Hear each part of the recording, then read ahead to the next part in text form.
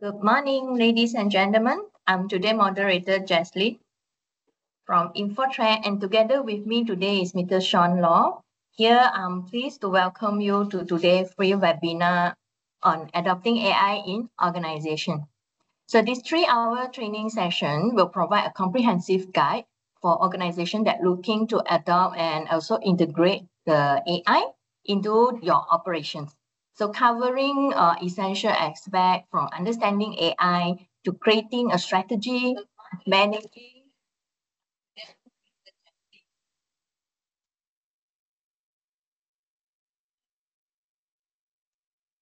Sorry, some technical error.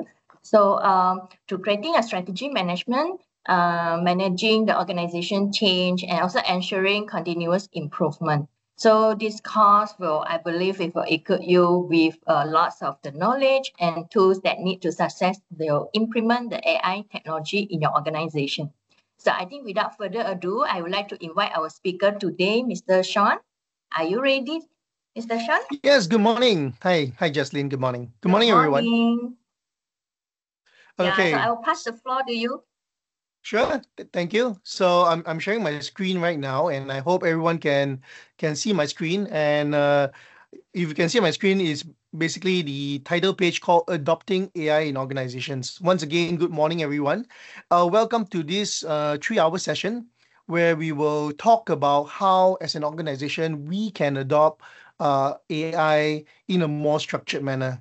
And I know AI is a very exciting topic, right? And sometimes, right, in when we talk about exciting topics, right, and when organizations want to implement AI, we always have this problem trying to do something or implement something without some sort of structure to sustain it. Yeah, and the whole focus on these 3 hours is to actually talk about how we can structurally do this, and then how we can apply some sort of a AI uh, uh, implementation framework to do that. Yeah. So once again, my name is Sean. Right, I come from an organization called Mind Imagine, and we are a consulting and training organization that focuses on helping organizations to be able to implement some of these new way of working. Right. We in our organization, we do agile coaching. We actually help organizations to set up structures, strategies for implementation to enable your organization to be more, what I call that, more effective and more efficient. Okay, so I just want to put up some, what I call that, some basic uh, what I call that housekeeping information out there first. So if you do have any questions, please actually put it up on the Q&A section. You can find that button right on top next to the chat button. So and I might not be able to answer all the questions immediately, but we will definitely help you maybe even after today's session. The focus on today's session is not too much on the uh, technical aspect of it, because again, the technical aspect of AI, that is another whole huge topic that we will need to explore further, right? And it's always difficult to recommend certain technical tools or infrastructure unless we are able to understand your organization much more deeper, and we will be able to help you with that by giving you information to contact us at the end of the session. Okay. So do ask your question. And I always like to tell people there's no such thing as a simple question. We are all in this journey of trying to do things correctly and implement this effectively. Okay? Right. So I will start with a little introduction. My name is Sean Lau, and I've been working in the industry for more than 30 years. Some people say, what industry? Well, I've been working in IT service management, organizational change, operational efficiency for a long time. And I actually have experience in many different types of organizations and industry as well. In fact, early in my career, I started out working in advertising, and then spending 12 years working with a business newspaper in Malaysia, and then moving on to service providers, spending 4 years working in a non-profit organization, implementing processes, doing consultancy. So pretty much have a very diverse work experience. I've also contributed in helping organizations of these different industries like telecommunications, manufacturing, finance, in actually applying this. Okay. I'm also certified in big data and artificial intelligence, though I sometimes I'm very careful to use the word expert. I think to say someone is an expert means that the person knows everything, which is not true. I, like you, am learning through this journey because AI is still very, very new. I say very new is because the adoption of AI is still very, very new. We are just scratching the surface, and we will see that later on, right? In fact, even the concepts of AI started in the 1950s, and even earlier than that. But again, the application of AI is just coming up nowadays, right? And it's slowly being implemented. So, really happy to be here to do this with you. Oh, by the way, yeah, I did use AI to generate the little graphic on the left. So, there's no point talking about AI unless I do use some AI within the discussions and the presentation.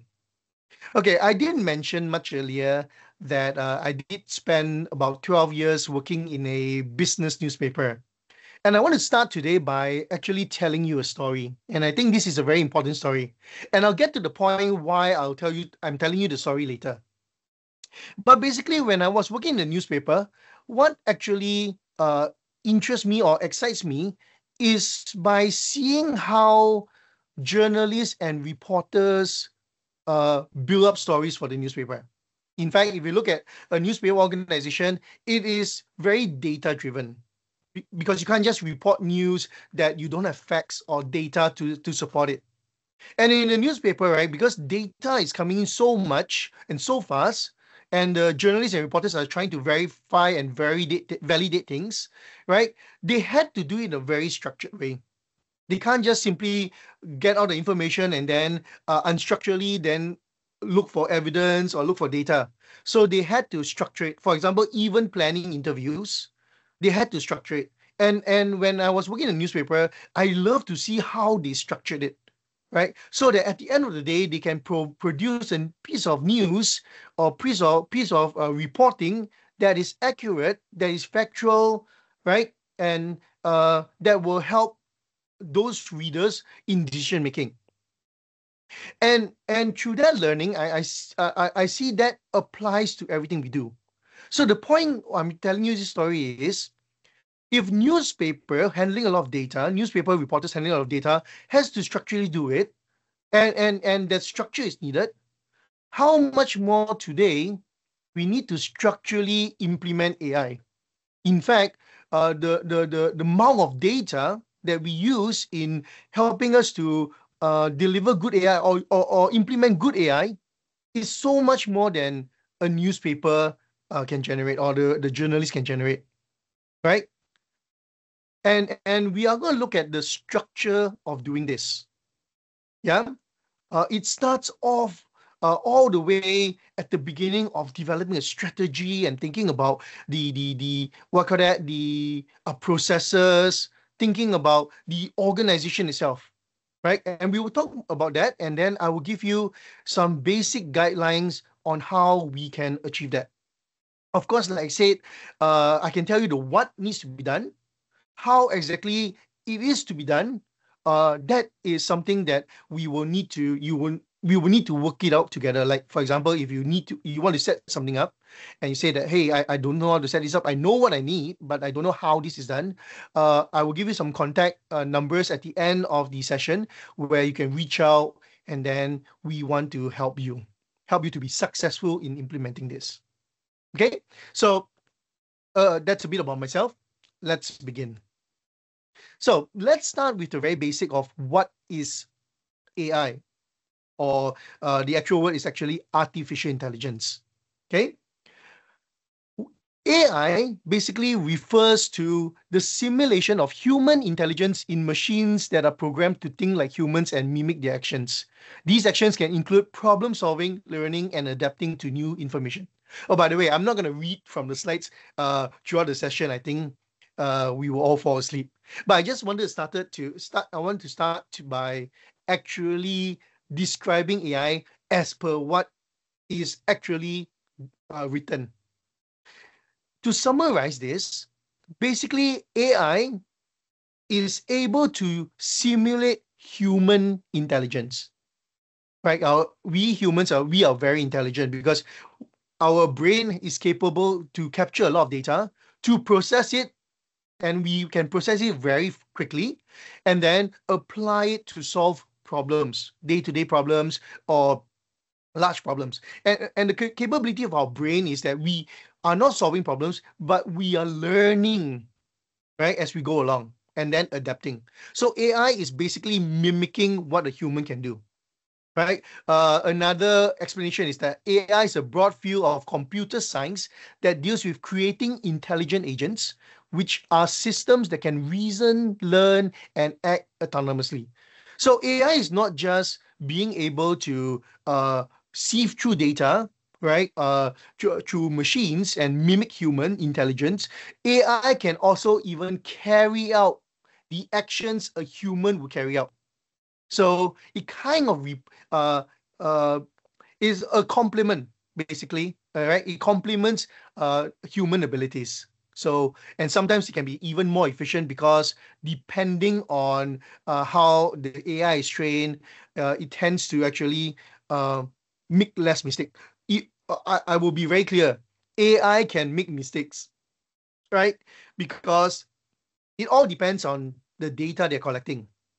If all the data that they have are data that is incorrect, and we don't build algorithms or we don't build systems to actually clean it, AI can make mistakes, right? Don't get me wrong. Like for example, right, you most probably have heard of stories in the US where Uber, when they launched their autonomous driving cars, they actually made a mistake, and there was a case where it actually hit a person, right? And one reason why he hit the person was the person was not, because AI understands that if it's a crossing lane, the white lines, the zebra crossing, they will stop and let the humans cross. But unfortunately, there was a person who actually jaywalked, crossed where they were not supposed to cross, and then the Uber car, couldn't actually reason because this is something of an outlier to them, right? So again, AIs do make mistakes if the data and the training is not correct. So someone asked me before, how do you determine if something is AI? Because nowadays we throw the word AI so loosely, everything seems to be AI. But how do you determine if something is AI? So one of the tests, and I'm not saying that this is the only test because this is very limited as itself. So one of the tests we normally conduct to determine if something is AI is called the Turing test. The Turing test was actually developed by or introduced by Alan Turing. That's why it's called the Turing test in the 1950. So if you don't know who Alan Turing is, he is a British computer scientist and mathematician.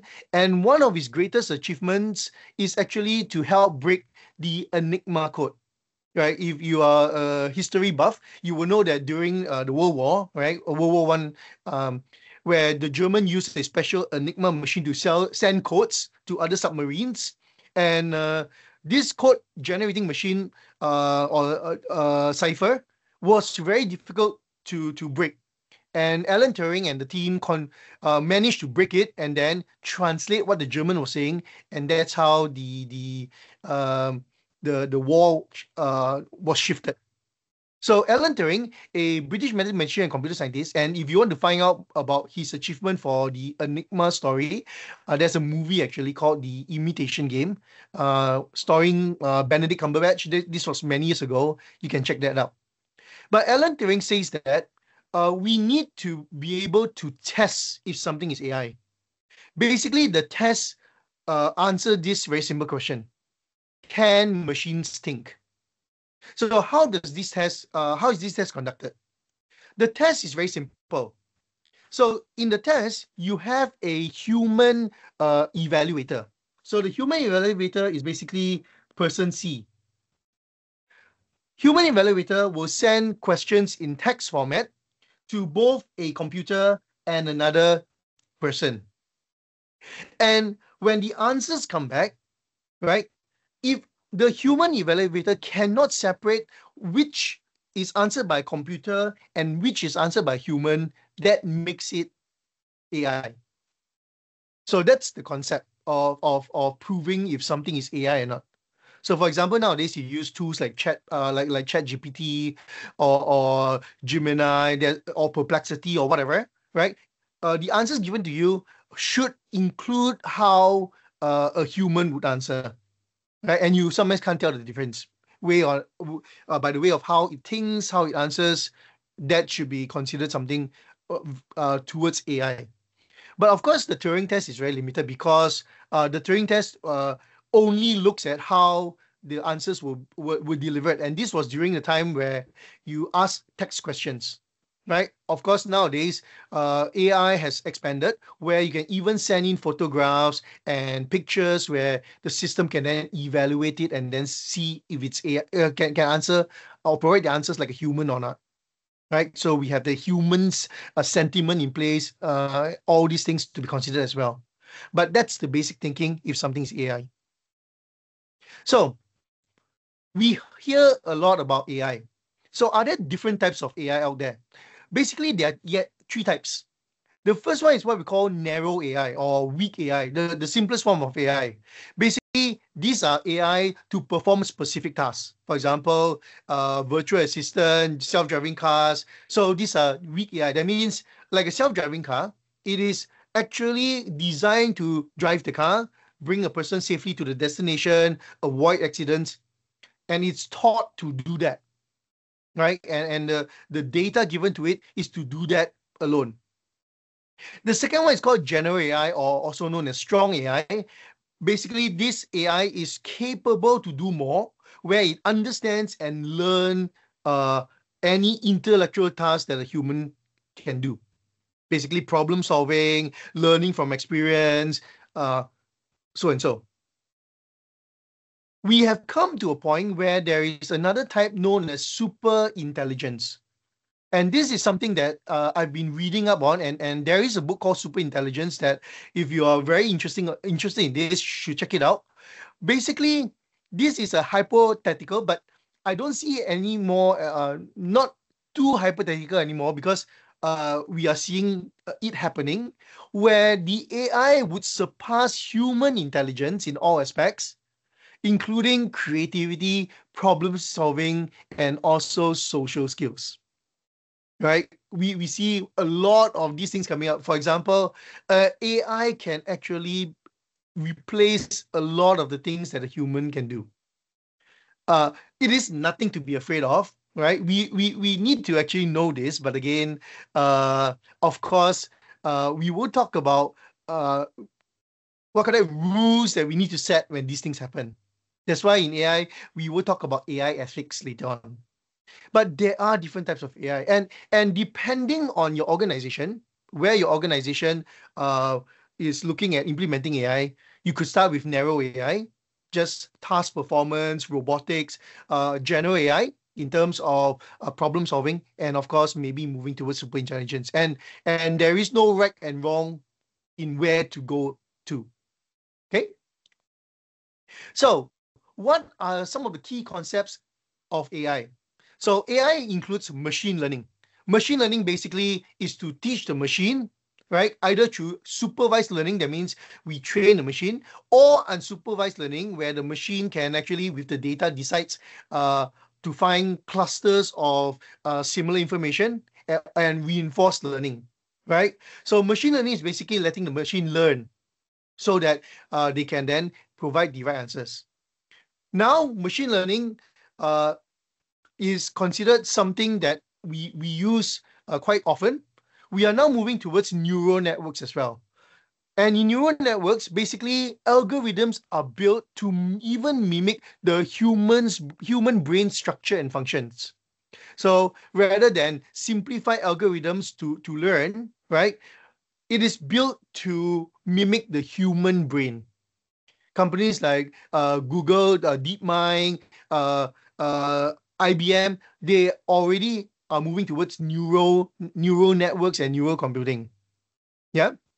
Then we part of neural networks would be deep learning.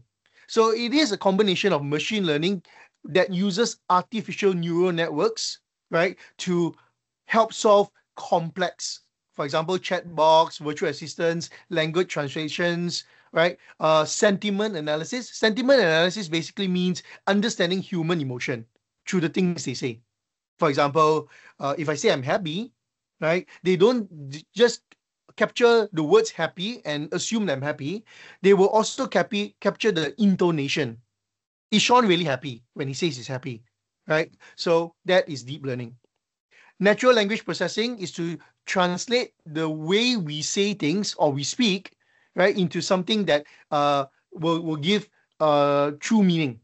For example, let's just say that uh, like in Malaysia, right? In Malaysia, we use a lot of Malaysian nice English. So in natural language processing is that they can understand our Malaysian nice English and then or Malaysian nice language and then understand what we're saying.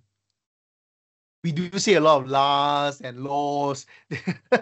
So and that actually we the word la itself has many intonations and how you say it has different meanings, and AI should be able to read through that.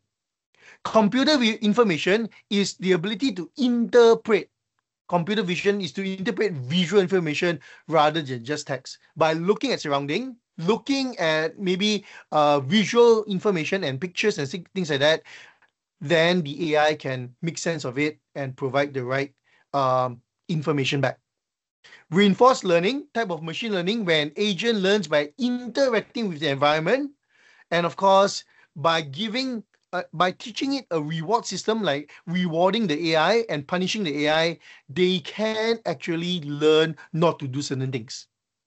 One of the earliest version of reinforcement learning was something known as Deep Blue. Much earlier in the 1980s, where IBM launched Deep Blue, where they play a chess match with the Grandmaster of Chess, where they learn, okay, if the chess master move this chess piece, how would I react? So nowadays, of course, they have expanded this to not only chess. They actually use AI to even play a very popular Asian game, mainly played in Korea and Japan, called Go. There is a machine called AlphaGo. Go is actually a game where you have black and white kind of a buttons, right? And it is a very complicated game because it's more complicated in chess because there are many moves, many strategies you can apply. So AI can actually learn from how players play, how the opponents play, and then respond to it.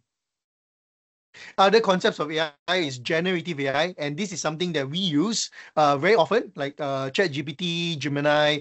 Generative AI refers to algorithms that can generate new data, such as image, text, music, even software code.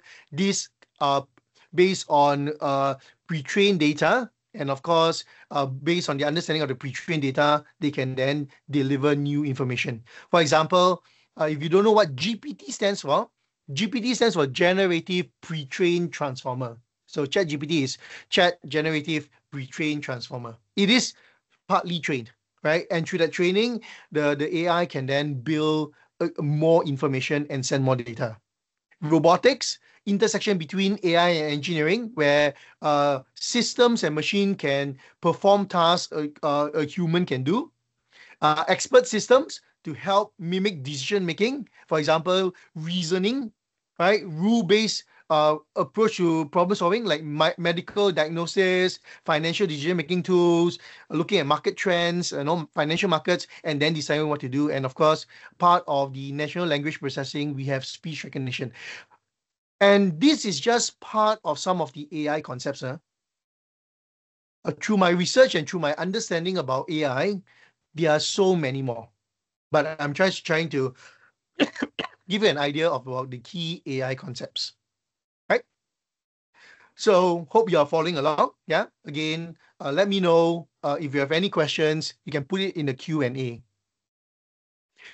So what are the real world applications of AI? Where do we see AI delivering value? One of the places where AI can deliver a lot of value is healthcare. In disease diagnosis, for example, IBM Watson Health is used for cancer diagnosis, right? Path AI for pathology, drug discovery, discovering new drugs and how drugs impact and help with some of these diseases. We have things like DeepMind's AlphaFold predicts protein folding, right? Benevolent AI accelerates drug development for diseases.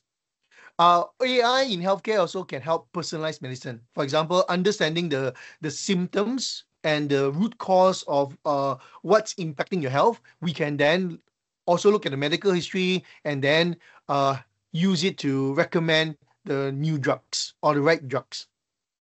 What about finance? So we do see this a lot. For example, like fraud detection, right? PayPal uses machine learning to understand, right, how people do payments, how people do money transfers and transactions. Mastercard use AI to see what we call outlier detection, a normal purchasing behavior. For example, if you don't always shop in this place, suddenly you go and shop, Mastercard can tell, hey, something is wrong here. And I see this often. Every time I go shopping, let's just say I go to a certain supermarket and I buy things from there. I don't get a message that tells me that, hey, we detected that you're shopping here, because they know. But if I were to make a sudden purchase in another supermarket, I will get a message and say, hey, did you just buy from this? Right? And through the patterns, it helps MasterCard or Visa to even detect if the credit cards are being used incorrectly. Yeah. Algorithmic trading, looking at the data in terms of predicting the way markets will go, financial markets will go, and credit scoring based on your purchase history, your social media behavior. So be very careful what you post in social media. So AI can use your social media postings, your online purchase, your financial history to see if you are credit worthy or not. Should banks give you loan? Are you able to repay your loan? And things like that. So nowadays, they sometimes even use this to decide on if you should get a credit card. Not sure how if Malaysia is doing that, because sometimes you see these credit card salespeople in supermarkets, but in US and in a lot of countries, they use this to say, hey, uh, should we even give you a credit card, because are you going to default on it? Other examples, manufacturing, quality control. AI can look at the products that is built to see any defects, right? And then alert those who are building it to fix it. Predictive maintenance, for example, Siemens actually use AI for predictive maintenance, especially for their lift systems and things like that, so that we can predict when something might break and then go and fix it so it doesn't happen. GE uses AI for predictive analytics in manufacturing. Robotics is part of manufacturing, where a lot of these tasks, activities are replaced by machines rather than carried out by humans, because humans again are more important than just doing menial manual tasks.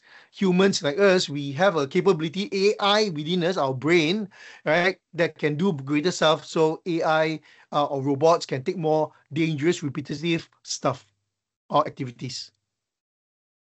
What about transportation? Okay, self-driving cars. We all know that, right? Tesla has autopilot. Uber has his self-driving cars, right? And we are not there yet. One day we will come to where this is going to be very normal. I remember many years ago watching a movie called Minority Report, where no, the cars in the city are self-driving. That might happen one day, right?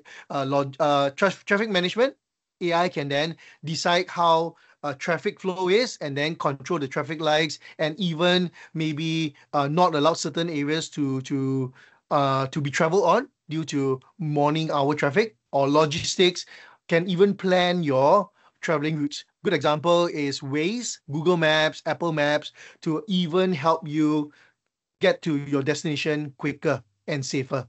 right? Amazon use to actually improve their delivery routes when they are doing delivery of packages. Customer service, very common place where AI is. For example, the use of chatbots, right? H&M, Sephora, banks use it as the first layer to help solve questions from users, right? Of course, if certain things that are more complicated cannot be solved, then will be escalated. But again, the chatbots can give you very quick information and solutions upfront. Personalized recommendation, like things that, oh, like Netflix, right? What do I watch today? So Netflix have an algorithm to actually look at who are your favorite actors, what genre you love to watch. Are you a K drama person or a American drama series person? And then what do you like to watch? Do you like to watch crime? Do you like to watch comedy? And then recommend that. Amazon does that by recommending products based on what you have bought and what other people who have bought, and then match out what would be beneficial to you. Nowadays, customer service, we can also use AI in sentiment analysis. Sentiment analysis, like I mentioned earlier, is to even understand what is the sentiment behind what is said. Because in human language and human emotion, right, when we say we are happy, right, we don't always mean what we say, and the degree of happiness is very different. So by using AI and having sentiment analysis, we can actually look at the words we use. We can actually look at the tone we say it, and then this is going to help us understand what do the users actually mean, right? Like I said, I'm happy. Okay, when you say you're happy, describe or tell me why you're happy. And then I say, oh, I'm happy because today is salary day, and now I have my salary already. I can go shopping and blah blah blah.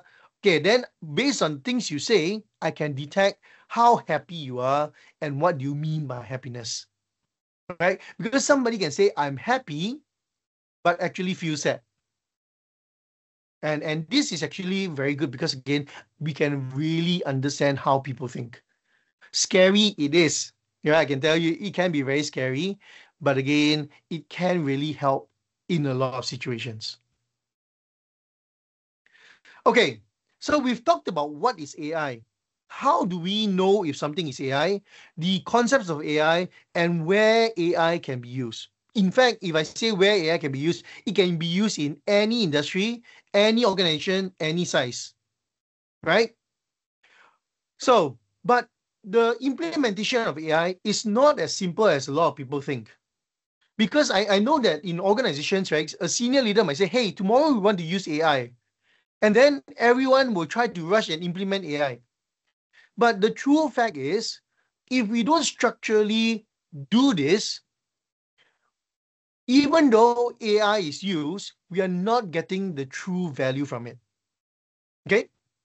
That's why I want to introduce to you to an organizational AI framework. A general framework where you can start thinking about how AI can be implemented, how AI can be adopted in our organization. The framework is very simple. It consists of 6 capabilities or components, right? The components are AI strategy, AI organization, AI architecture, AI technology or technologies, AI processes, and AI continuous improvement. And if you look at it, the AI strategy is in the middle of all the other 5 components. And this is important, right? And I'm going to explain one by one how this actually works. And later on in the slides, we will do a deeper dive on each of the components. So I'm going to give you a quick overview first. Let's start with AI strategy. At the core of every AI adoption or implementation organization is to have an AI strategy.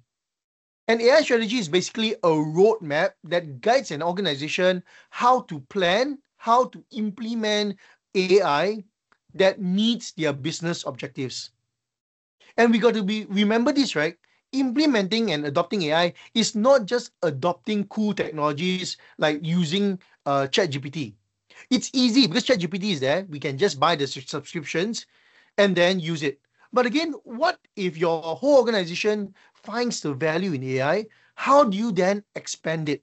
How do you then ensure that you use AI correctly, or the people use AI correctly, to align to the vision and the business objectives? So it's strategically about aligning AI to your overall goals and vision, developing what the vision is, and then aligning it.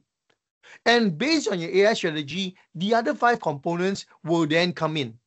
You notice there are no arrows in those components is because you don't have to do one followed by the next, but you have to consider everything together holistically, driven by the main AI strategy. Okay, so your strategy is very, very important. If you don't have a strategy and the business doesn't understand why they want to do this, then to keep AI going, to get the true value of AI, that will not be possible. The second component I want to talk about is not the technology part, but the organization and the people part, the AI organization. AI organization basically address how we set up AI, right? In terms of the people, the resources, the skills, the responsibilities, right? Most importantly, the culture as well. We need to build an AI organization culture to enable the AI initiative to be successful.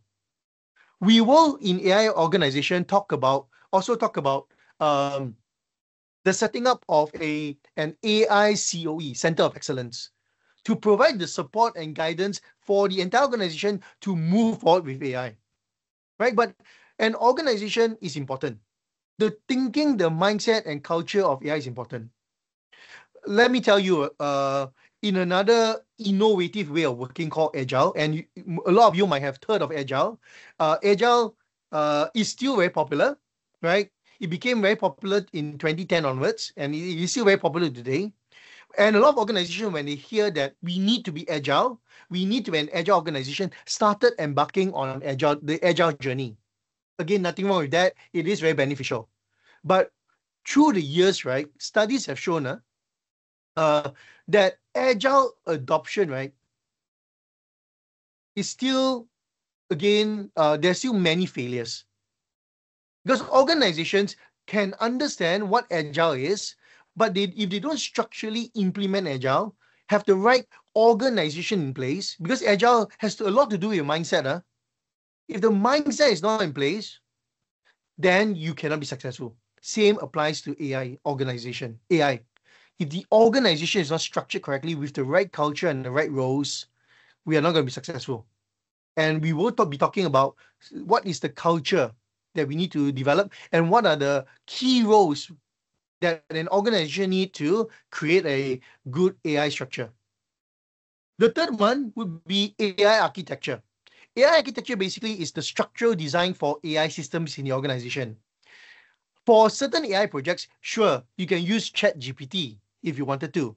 But again, what is the structure to ensure that ChatGPT can be used correctly, that security is maintained, that the structure can continue to support if you want to scale up AI?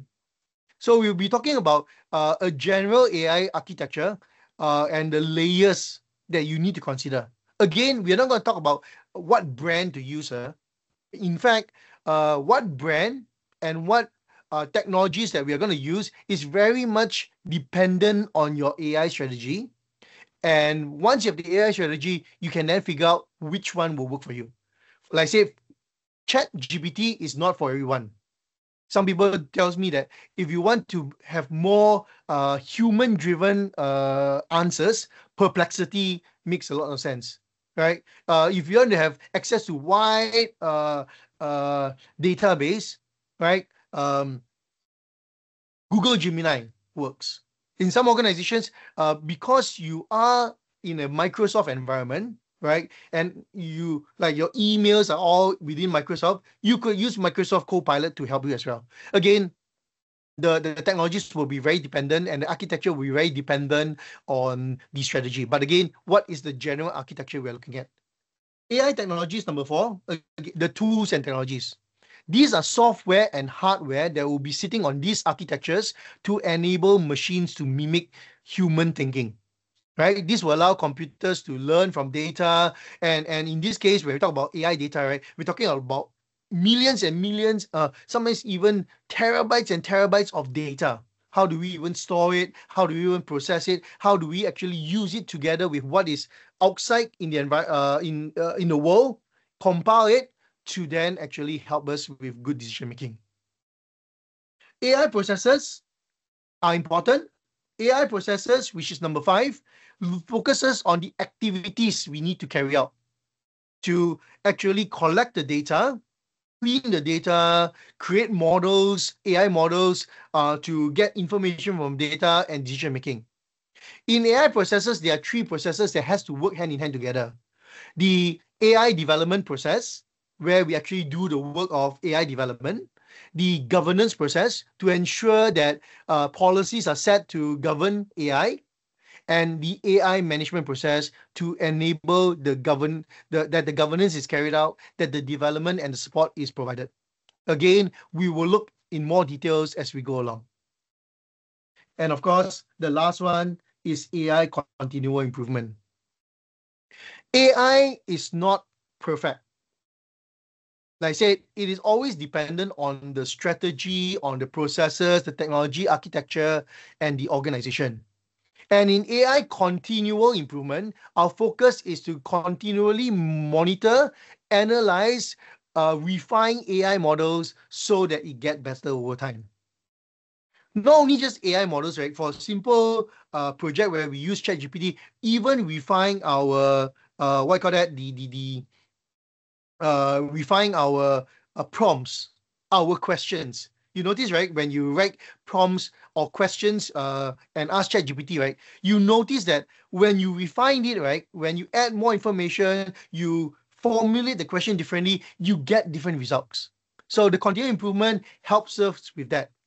And continue and some people say, why do you use the word continual improvement, not continuous?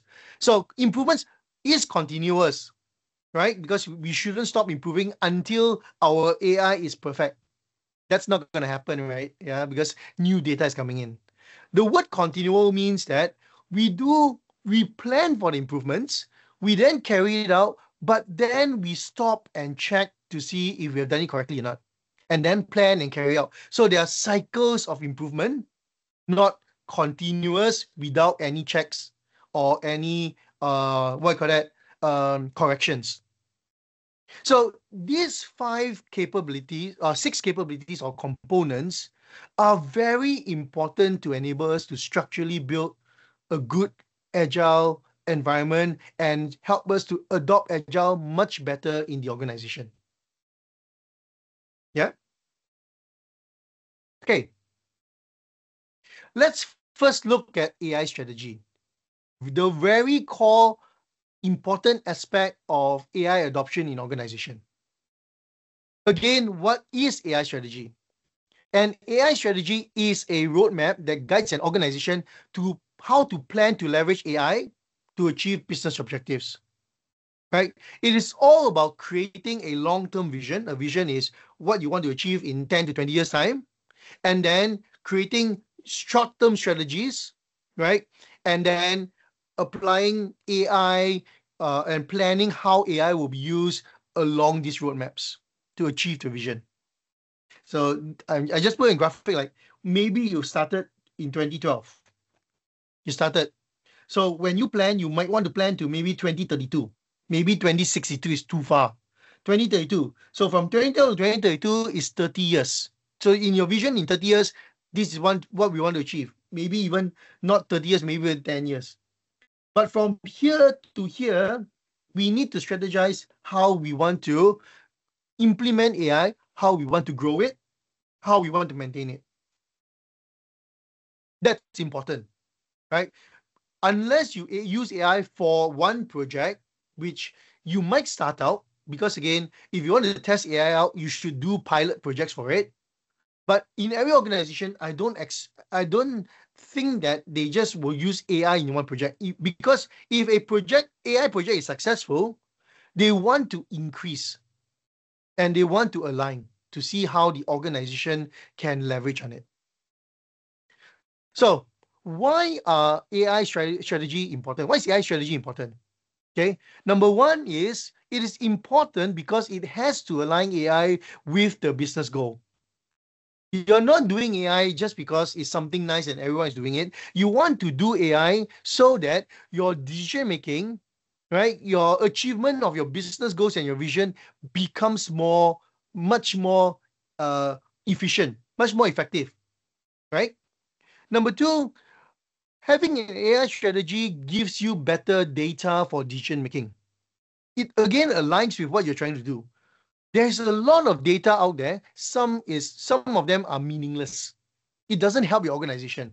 So once you have a strategy, we know what are the problems we want to solve. We know what are the things we want to do. We can then ask the right information, collect the right information, ask the right questions, use and verify the right data. Number three, it helps us to facilitate efficient resource allocation. So with AI, we don't want to, when we implement AI, we don't want to do something called job creation. And some of you might not understand what job creation is, right? But basically, the idea of job creation is to create a job just for the sake of creating it. Oops, sorry. Yeah. In this case, we want to make sure that we understand where we are going with AI and then get in the right people for the right roles so that the resources are used correctly. We want to use the important of AI strategy is to provide a framework for risk management. What is a risk? A risk is an event that can happen, and risks are both either negative, which are known as threats, or positive, known as opportunities. So with an AI strategy, we know areas that we might need to actually manage correctly or come up with a mitigation plan so it doesn't cause our AI to fail. And with proper risk management, we can see other opportunities where we can use AI. Having a strategy allows us to see how to grow, scalability and innovation, which area we need to actually strengthen, which area that we don't need. It also fosters cross-departmental collaboration. Having an AI strategy means that it is not an IT project. It becomes an organizational business project where business will come together and see how we can create an AI structure where every part of business can get value from. Yeah, because in an organization, we are all supposed to align to the overall vision. So having an AI strategy helps us align to what that vision is for AI deployment or implementation, and then the departments can then decide how best to collaborate to achieve this. It is good for future growth and competitive advantage, understanding, comparing yourself with your competitors, right? Understanding where are the gaps and how to strategize to do this. Uh, Having a good AI strategy drives ethical AI adoption. I know that in a lot of things we do, right? I'm not saying that you're not ethical, but in AI, because you are managing a lot of data and you are asking a machine to actually give you uh, data for decision making, the machine right now or AI right now cannot actually balance between what is correct, what is wrong, what is ethical, what is unethical.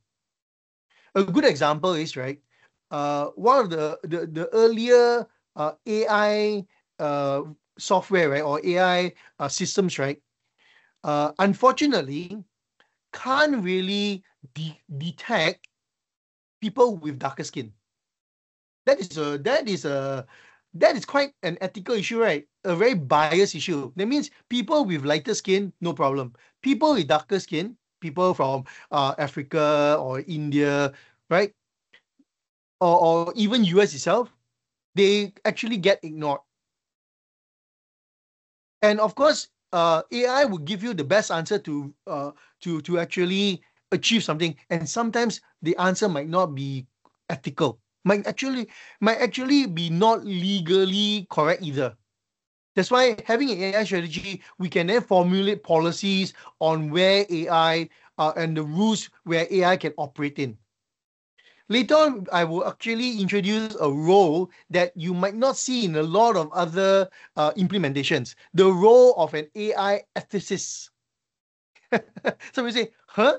Is there such a thing? Yes. An AI ethicist ensures that AI complies to ethical decision making. That means things that is not correct, things that is illegal is not considered at all. And of course, importance of AI strategy helps us to then facilitate governance and compliance, making sure that we are aligned to those policies. So those are the importance of an AI strategy, and those are the ones that sets the foundation of AI adoption in your organization. So how do we then create a policy? Or create a strategy, sorry. So to define an AI strategy, you need to consider a lot of things. I have actually reduced some of the activities here, right? And because some of these activities can be combined. And if you want to find out the details of how to do certain things, we won't be discussing it today because, again, some of these details is very dependent on understanding your current organization. But the first activity to define an AI strategy is to define clear business objectives. Basically, what's the vision of organization? What are you trying to achieve? What are your objectives? And then number two is to understand our current capabilities, assess AI readiness and infrastructure. Sometimes to the senior management, right? Everyone should be ready for AI. IT should have the infrastructure for AI. That is not true. We need to assess what are the things we currently have that could be used to contribute to AI. What are the things that we need to bring in? Are the people even ready, what you call that, culturally or not?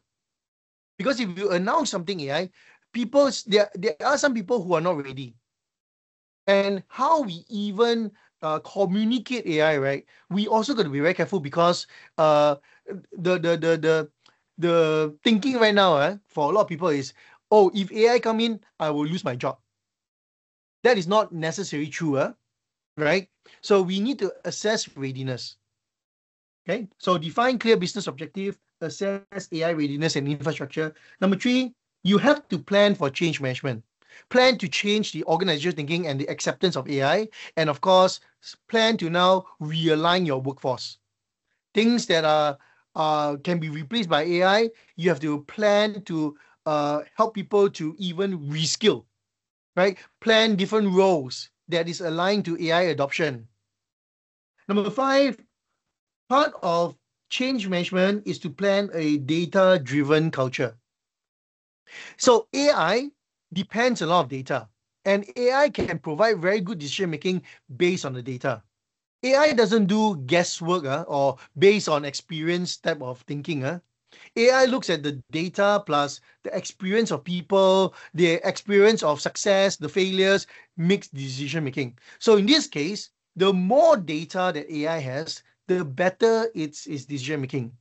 So again, we need to build a culture where we collect data, we see data is important, and actually this will help with AI implementation.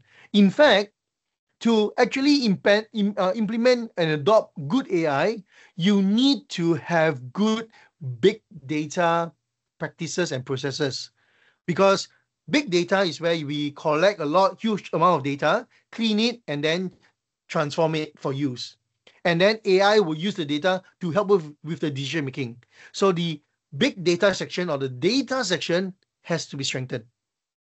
We need to start investing in talents and skills and development, part of workforce adaptation, right? That means getting people of the right skills. There is one term I heard about a year back, which it stuck to me. If you're going to hire people for AI and have a strategy of hiring people, you need to start strategizing to hire for the future, right? People with current skills are not good enough. You want to hire people who have the current skills and have the ability to jump into new things. So hire for the future.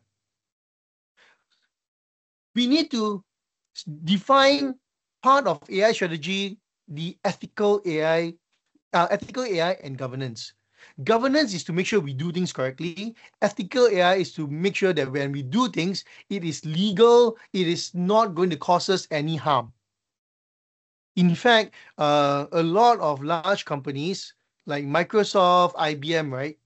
They have agreed, right? And they have actually signed an agreement with a lot of other companies to say that AI, if possible, must not be used for war or any harm on human beings, because AI can actually speed up processes and actually can actually do a lot of damage if it's not properly managed. So ethical AI has to be planned. Part of the AI strategy is to decide what are the pilot projects that is easy to be implemented with AI and can show quicker success, so that we can see if this is the AI adoption that we want, or do we need to change.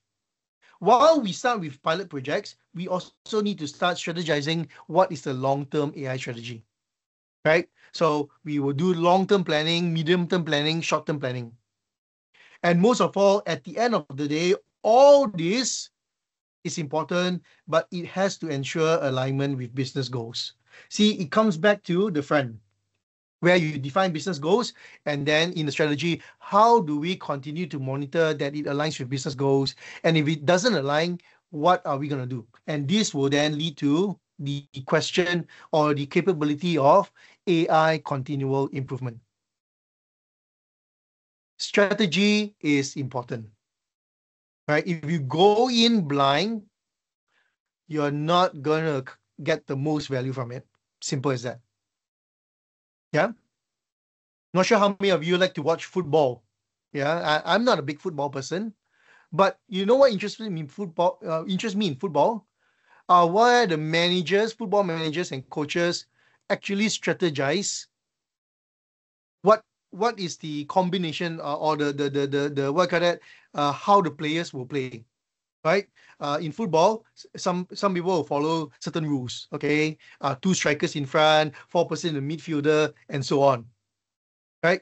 So and if you notice in football, right, when they play, right, and during halftime, if they know they're not playing well, the football team is not playing well, they can align again. Because the ultimate business goal for any football team is to score as many goals as possible and win the match.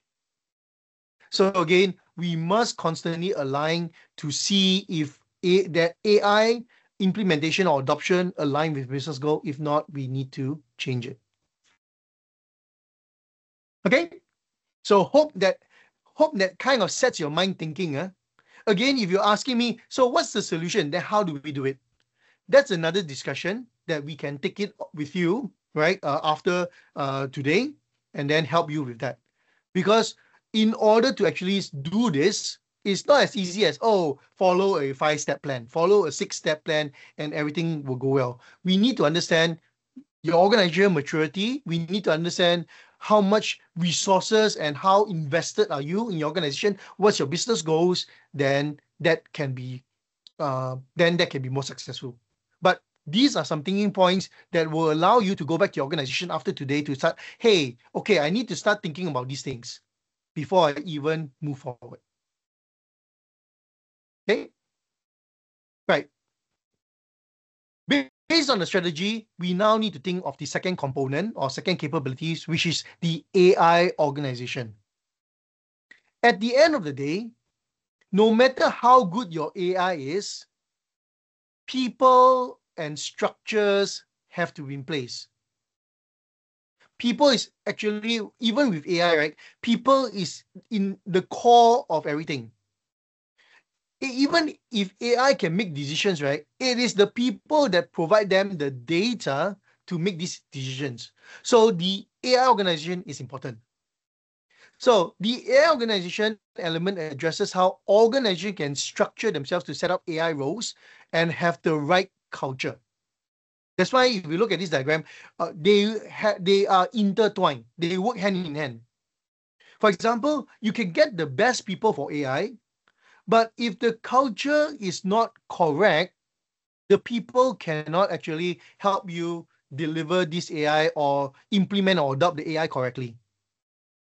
What do you mean by culture? Culture is the mindset, is how we make decisions on what to do, right? That's very important. So we're going to start off the conversation with the culture first. So what sort of culture that is required for successful AI adoption? Number one, you must have a culture of a change-ready culture. Change-ready culture means that we must be able to accept change. In fact, AI introduces change at a even greater speed. For example, let's just say if you're making decisions on the direction of what products you want to sell, right? AI, through looking at trends, can tell you, hey, within the next 2 weeks, another product, you have to replace your product because it's no longer relevant. I like to always joke that I'm in a generation where Facebook was very popular, right? Some of you might be in the same generation as I am, right? But you notice, right? The culture has changed so fast. And sometimes we of the slightly older generation are not ready for it, right? And we do expect some of these things happening in the organization. But if the organization must enable people to be change ready. So like right now, if you ask me, what is a social media tool that you still use that works for you? For me, it's still Facebook. Oh, or call it FB. I can't call it Facebook, right? It makes me sound very old. Yeah. But for the younger generation, it's now TikTok. In fact, even shopping, I know for me, I still love Shopee and Lazada, things like that. But for the younger generation, right, Shopee and Lazada is no longer relevant.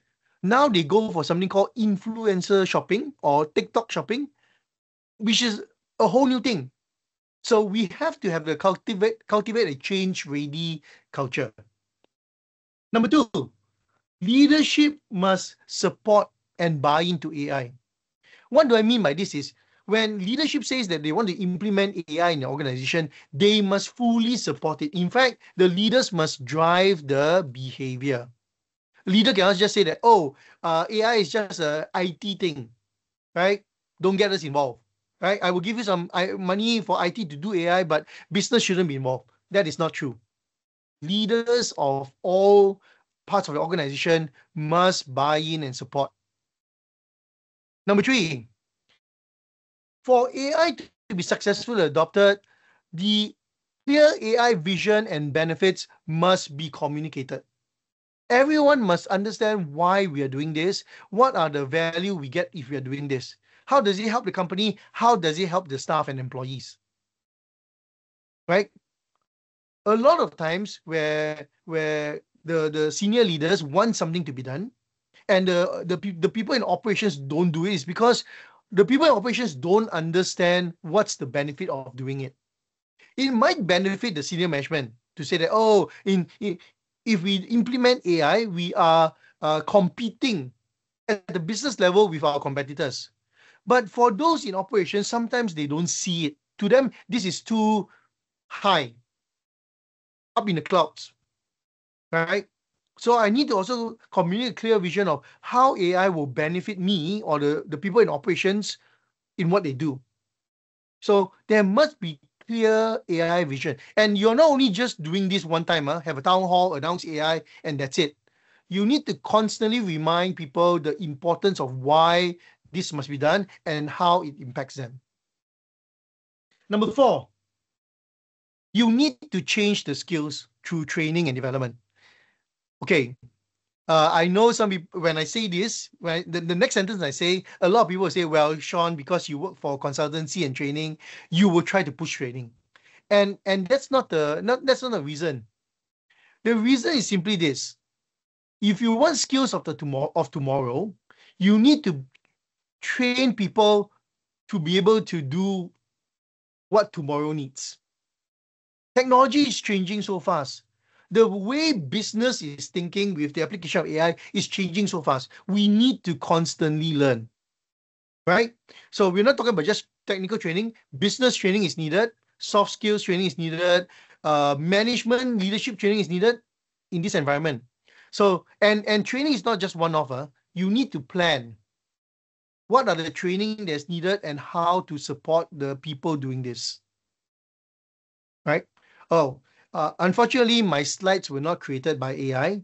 That's why you still see mistakes, right? So for example, this is not 4, this is actually 5. 5, foster collaboration between humans and AI. You're not going to fully dependent on AI because again, AI by itself has no value unless humans provide the data and the question and the guidance, right? So humanize your AI basically. Use it to complement your day to day. Don't be afraid of AI. Actually embrace it to help you achieve certain work. Number 6, part of AI is to actually incorporate the mindset change and the principles of change management into AI rollouts. Not sure how many of you have heard of something called the Kubler-Ross uh, change curve. Okay, if you have not heard of it, just go and Google it later or ask AI about it. But a psychologist named Kubler-Ross actually came up with the 7 stages of human changes, right? For example, when you introduce something new, right, the first things that impact people is shock. Oh, you're introducing AI. Wow, I never knew, right? And this also affects our what you call that, our performance, right? And then from shock, we normally go to the second stage where it's called denial. Denial means that this is not happening, lah, right? Uh, this is not happening. I don't think the company is serious about this. And then people start to feel a bit agitated. So throughout the entire AI rollout, there must be proper change management activities to help the organization go through. It is a journey, and we have to make sure that the people can accept it. In fact, a lot of times people can affect change, can accept changes. For example, we can change our handphones, change our clothes, we can accept it. But the difficult part of accepting changes is basically the transition to it. Transition is a psychological aspect, right, of how we move towards things. So if we don't help people transition, it's not going to work. Number 7, AI use, you should promote transparency and ethical AI use. Definitely. You should set rules on how to use AI, where you can use it, when you can use it, and all the data that you collected for AI should be available for everyone. Transparency, so that we can ensure governance and compliance. In fact, if you share all the information you have with AI, share all the information with everyone else about AI, all the results you get, it will also help other parts of the business to even get value from what you have asked. And because AI is not something static, we are even moving to neural networks and other AI, we need to encourage continuous learning, experimentation, and improvement so that more value can be derived from our AI adoption.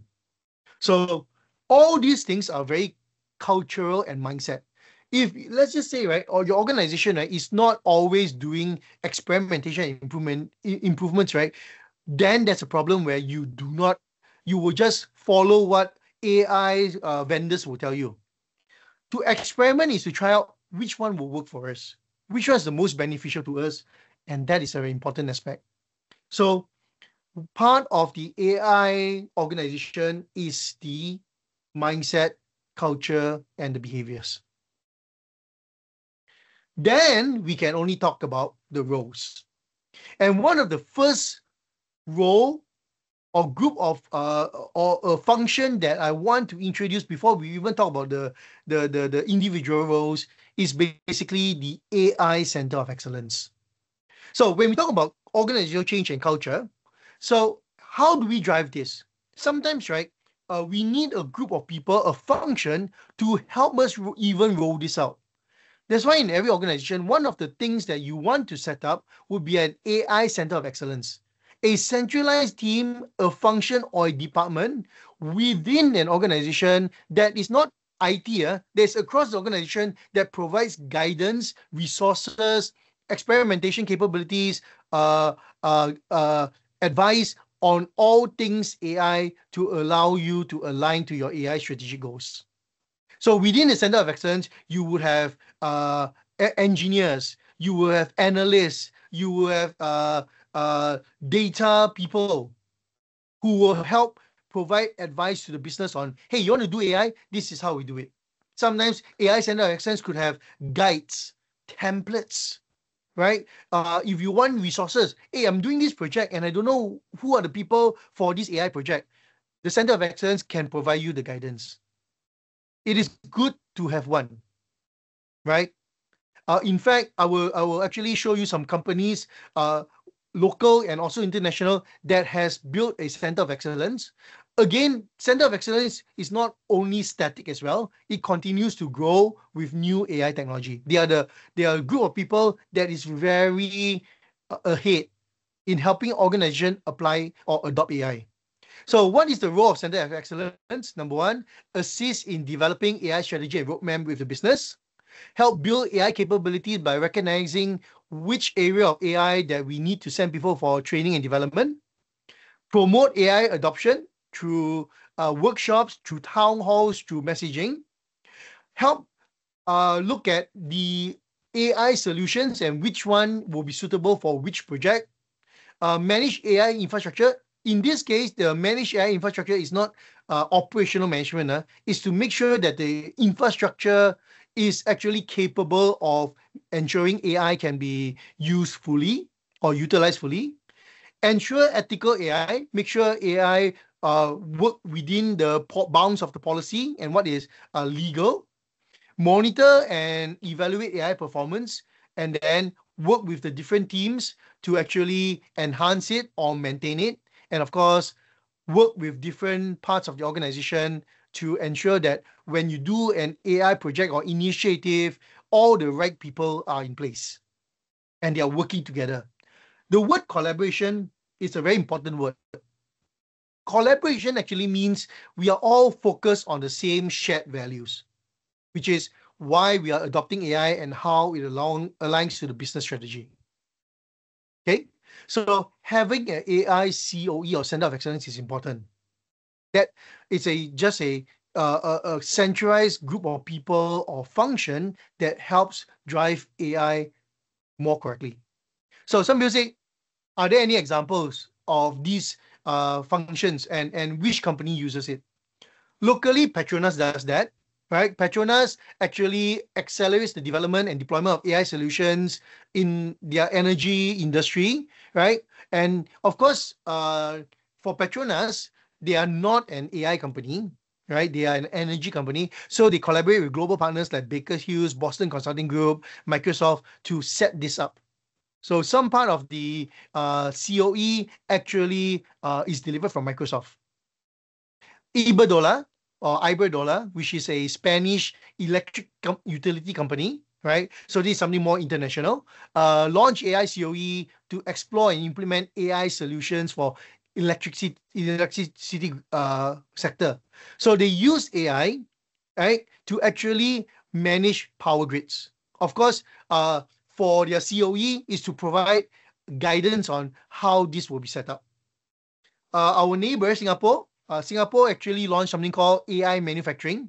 And AI manufacturing is not a company, it's basically a department, right, within they're set up by the Singapore government. And this AI COE for manufacturing focuses on developing AI solutions for quality assurance, optimization, operations optimization in the manufacturing industry, so that any organization in manufacturing wants to implement AI, they can go to this Center of Excellence to ask for assistance and guidance when they want to set these things up. So you can set it up within an organization, a country, a ministry, like in Malaysia, you can set it up in Ministry of Information or Technology to provide guidance. You can set it up within your organization, or you can set up within your industry if you want to. But having an AI COE helps us to then get the necessary resources and help to implement this correctly. Okay. So I know I've been talking a bit, right? So what I'm going to do is I'm going to cover some roles, some individual roles, or some key roles in AI, and then we're going to take a short 10 minutes break, right? Maybe let's see, maybe 10 to 15 for a comfort break. So you can go and refill your water tumblers, refill your coffee, use the washroom, do some stretches, and then we will come back and continue with the other four capabilities, right? Okay, before we do that, let's look at the key roles for AI. AI strategist or AI lead, someone who will help define the organization's AI vision, strategy, and roadmap, right? Somebody who will lead this effort at an organization level. Some people say, hey, can I use, again, can I appoint my head of IT to do this? No. AI is not just pure technology. AI is using technology for decision making. There's a lot of the business areas and the non-IT areas that needs to be involved. So an AI strategist or lead, or you can call them an AI champion, is in more of an overall organization role, working with the business and technology to ensure the right vision is developed. Second key role is having a data scientist. AI is, after all, data driven. So an data scientist is a person that create models, right, to run on this data to help us find uh, predictions or prescriptions or help us with decision making. We need a machine learning engineer, a person who are able to build the models for machine learning. Of course, the algorithms within the models, this will be created by the data scientists. But these are the people who will be able to use application of software and include all these algorithms so that we can create a model that we can run over and over again. We need a data engineer to make sure that the data can come in and flow correctly in. It is properly clean, properly labeled, properly structured for the use of AI project. For example, if let's just say video data is coming in, what structure or video format are we going to use? Do we need to convert it to one format like MP4, right? Nowadays, a lot of companies do that, convert to one format so that we can then process it more efficiently. AI machine learning research scientists basically research and to develop new algorithms and techniques. So working very closely with the data scientists, right? Looking at exploring theoretical aspects of AI and machine learning, improving model accuracy and efficiency for use.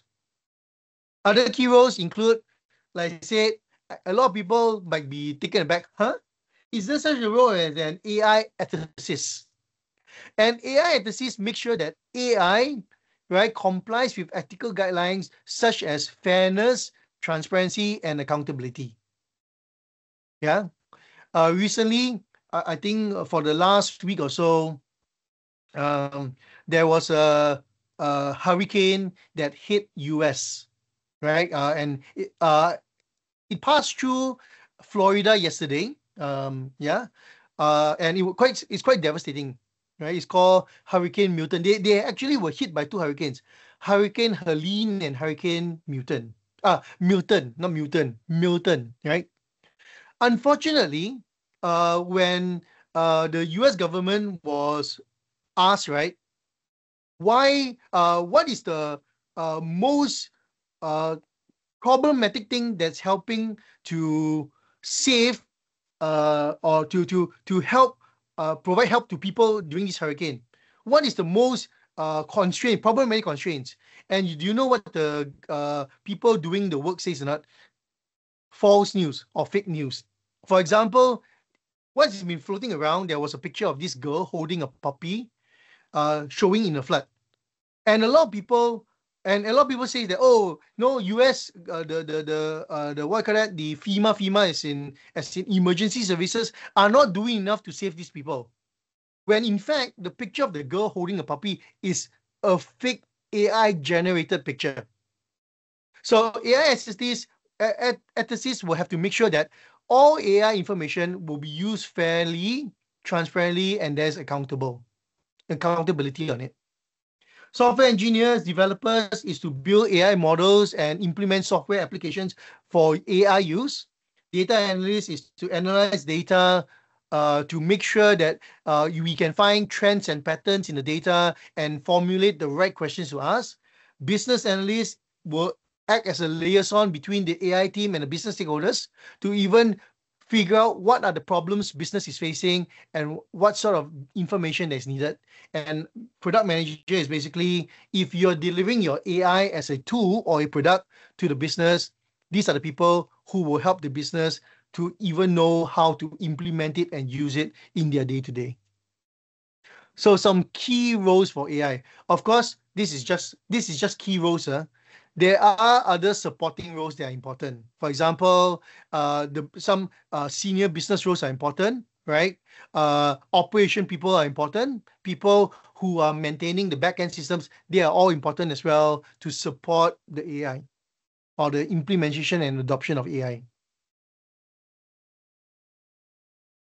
Okay, we shall take a break now. I think some of you might be tired of hearing me. I know I'm very excited. I sound very excited, right? Uh, and I'm always very excited with AI because I see the vast potential benefits from AI if it's done in a very structured manner, done correctly. So what I'm going to do is we're going to take a break, right? And I'm going to actually set the clock to do this. We're going to take a 15 minutes break. And then we'll come back and talk about the rest of the capabilities, the architecture, the technologies, the processes, and continuous improvement. So I'm going to set my clock for 15 minutes. I'm going to share my clock. And then I will see you in 15 minutes. And we will start sharp. Once the clock ends, we will begin. Okay? Have a good break.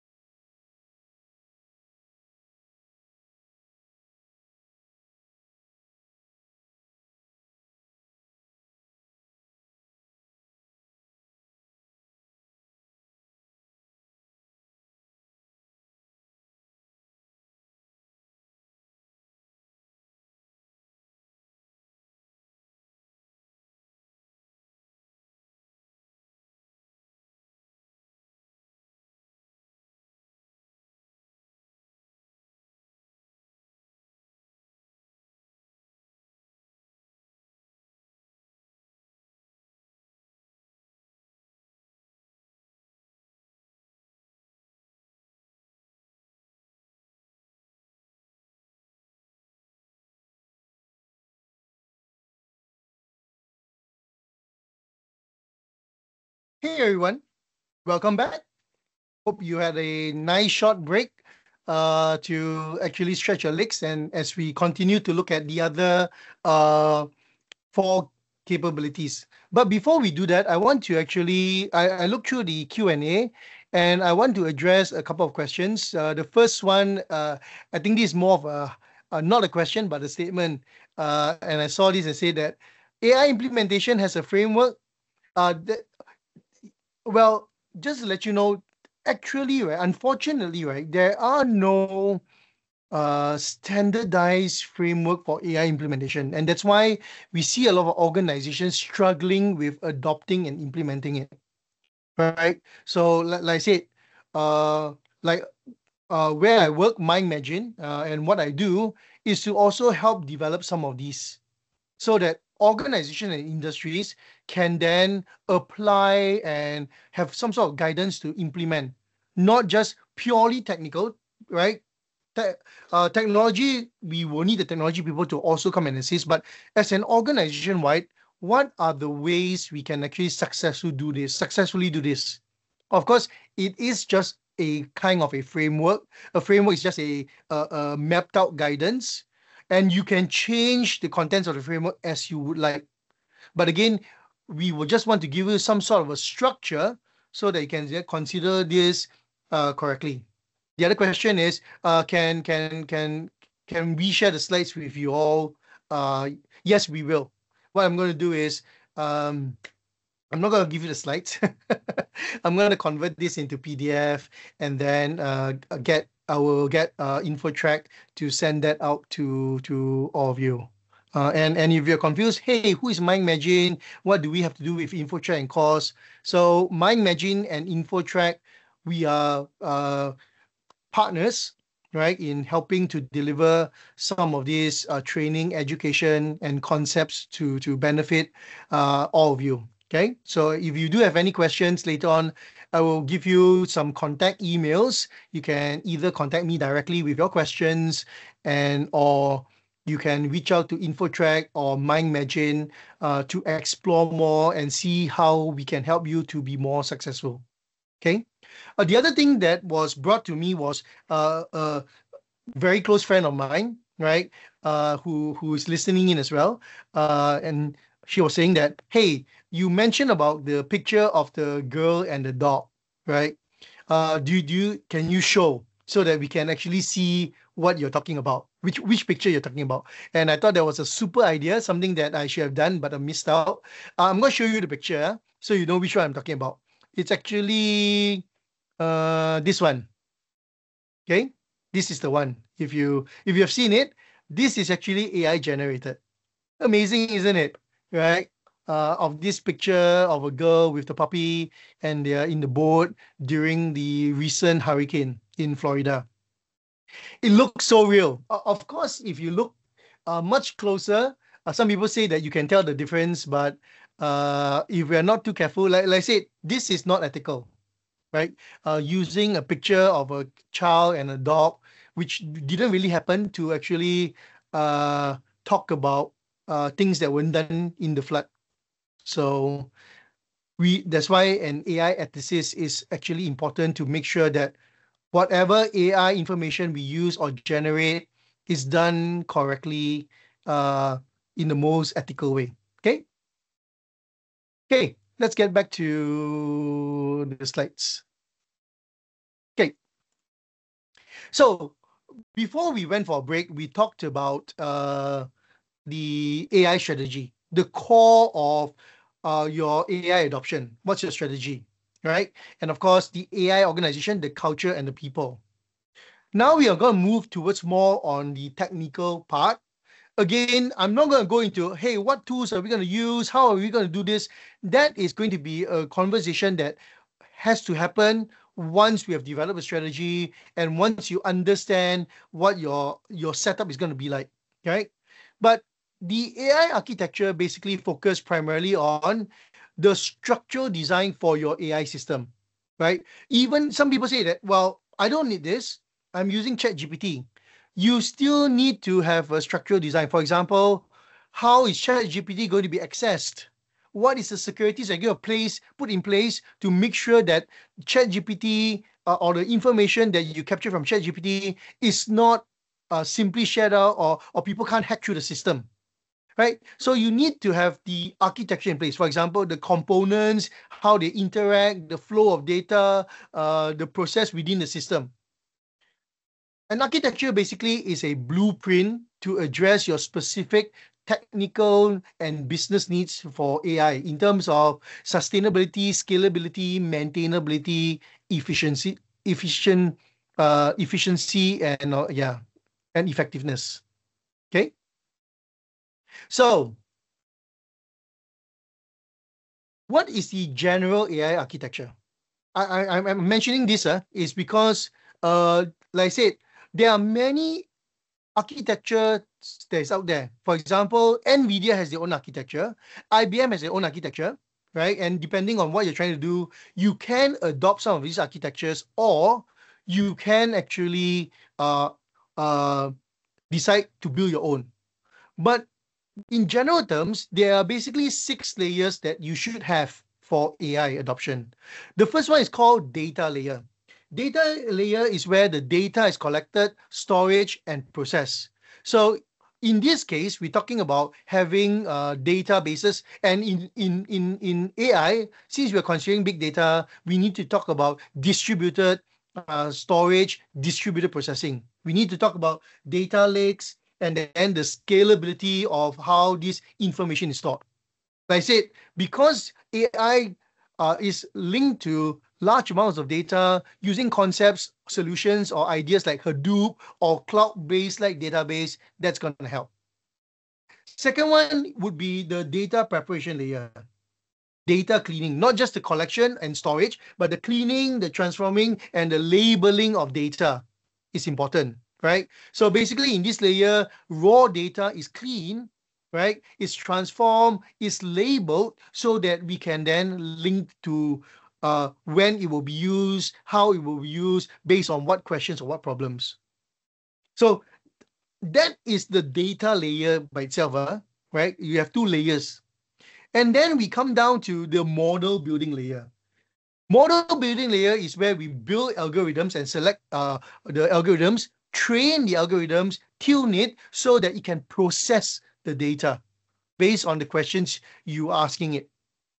And once the models have been built, this is where your AI research is going to happen. Your data scientists, all these people are going to come in, right? You then have to do model deployment layer. So where does the model sit, right? How does the model link, right? Again, how do we ensure that the model can be accessible to everyone? So it's all about model serving, model integration, model scaling into your environment. So the data layers provide the data and the measurement layer of the data. The models are carried out to transform the data into information for decision making. And of course, we need to maintain all these layers. That's why we have the monitoring and maintenance layer to make sure we do performance tracking, retraining of data, retraining of models, sending out alerts if something were to fail, and to make sure that we are aware of areas that is not performing effectively, we need to, again, improve. Because AI requires the proper use of it and the proper management of it, there is a business layer that is important. And this layer also has technical, because again, you're talking about building systems to ensure this is done. What we call AI governance and compliance layer. This is where we set the ethical rules and guidelines, the security policies, and implement firewalls and security management in this place, and of course, legal compliance. Because remember, when you take data from different sources, right, from outside of your organization, you also have to comply legally, because some data, you cannot just simply publish it without the permission of the data owners. So the description of the AI governance and compliance layer is to adhere to ethical guidelines, make sure the security policies and protocols are in place, and the regulatory requirements are in place. some people say, Sean, you mentioned that in AI, right, it has to be transparent. What if some company data cannot be shared? Can only be viewed by certain levels, like financial data within your organization. Of course, when it comes to project financial data and some of these things can be shared. But again, what about financial data as a whole? How the company is doing, all these things, right? There are some things that cannot be shared. So this is where the regulatory requirements will also come in. For example, if somebody were to search certain information within the company, right, some of this information will be blocked. So all these things have to be thought of. Huh? But of course, uh, like I said, being transparent doesn't mean that you show everything. Being transparent means that you, whatever that is important that helps us achieve the business goals should be available as much as possible. Okay, so that's the architecture. So in terms of architecture, remember there's a balance between the business and the technical, and this has to collaborate together to enable us to then decide how to build the and support the AI that we are trying to implement. So the architecture is basically the design or the blueprint, like how AI would then be built on. What are the security policies? What are the systems we will be building on? So the systems itself, which are the hardware and the software used for data, that falls under the capability of AI technologies. Again, AI tools and technologies are software and hardware that enables machines to mimic human intelligence.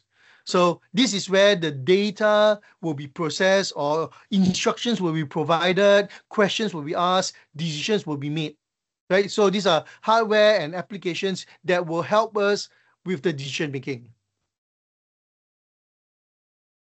There are many AI technologies. Again, I have compiled it into some general AI technologies that we can use. I have given some examples of some brands out there. It doesn't mean that those are the best brands. Again, those are some example ones that you can use. If you look at the architecture, there is a ethical governance compliance layer, okay, that we need to consider to ensure that AI is done correctly. So what sort of AI governance compliance tool are we going to use? So these tools will help us manage the AI ethics, governance, compliance, and make sure that our data complies to legal standards. Some of these tools includes IBM OpenScale. There is another tool called Fairness Indicator by TensorFlow. Right? Fairness indicator is basically measuring and ensure that your data is fair. What do you mean by fair?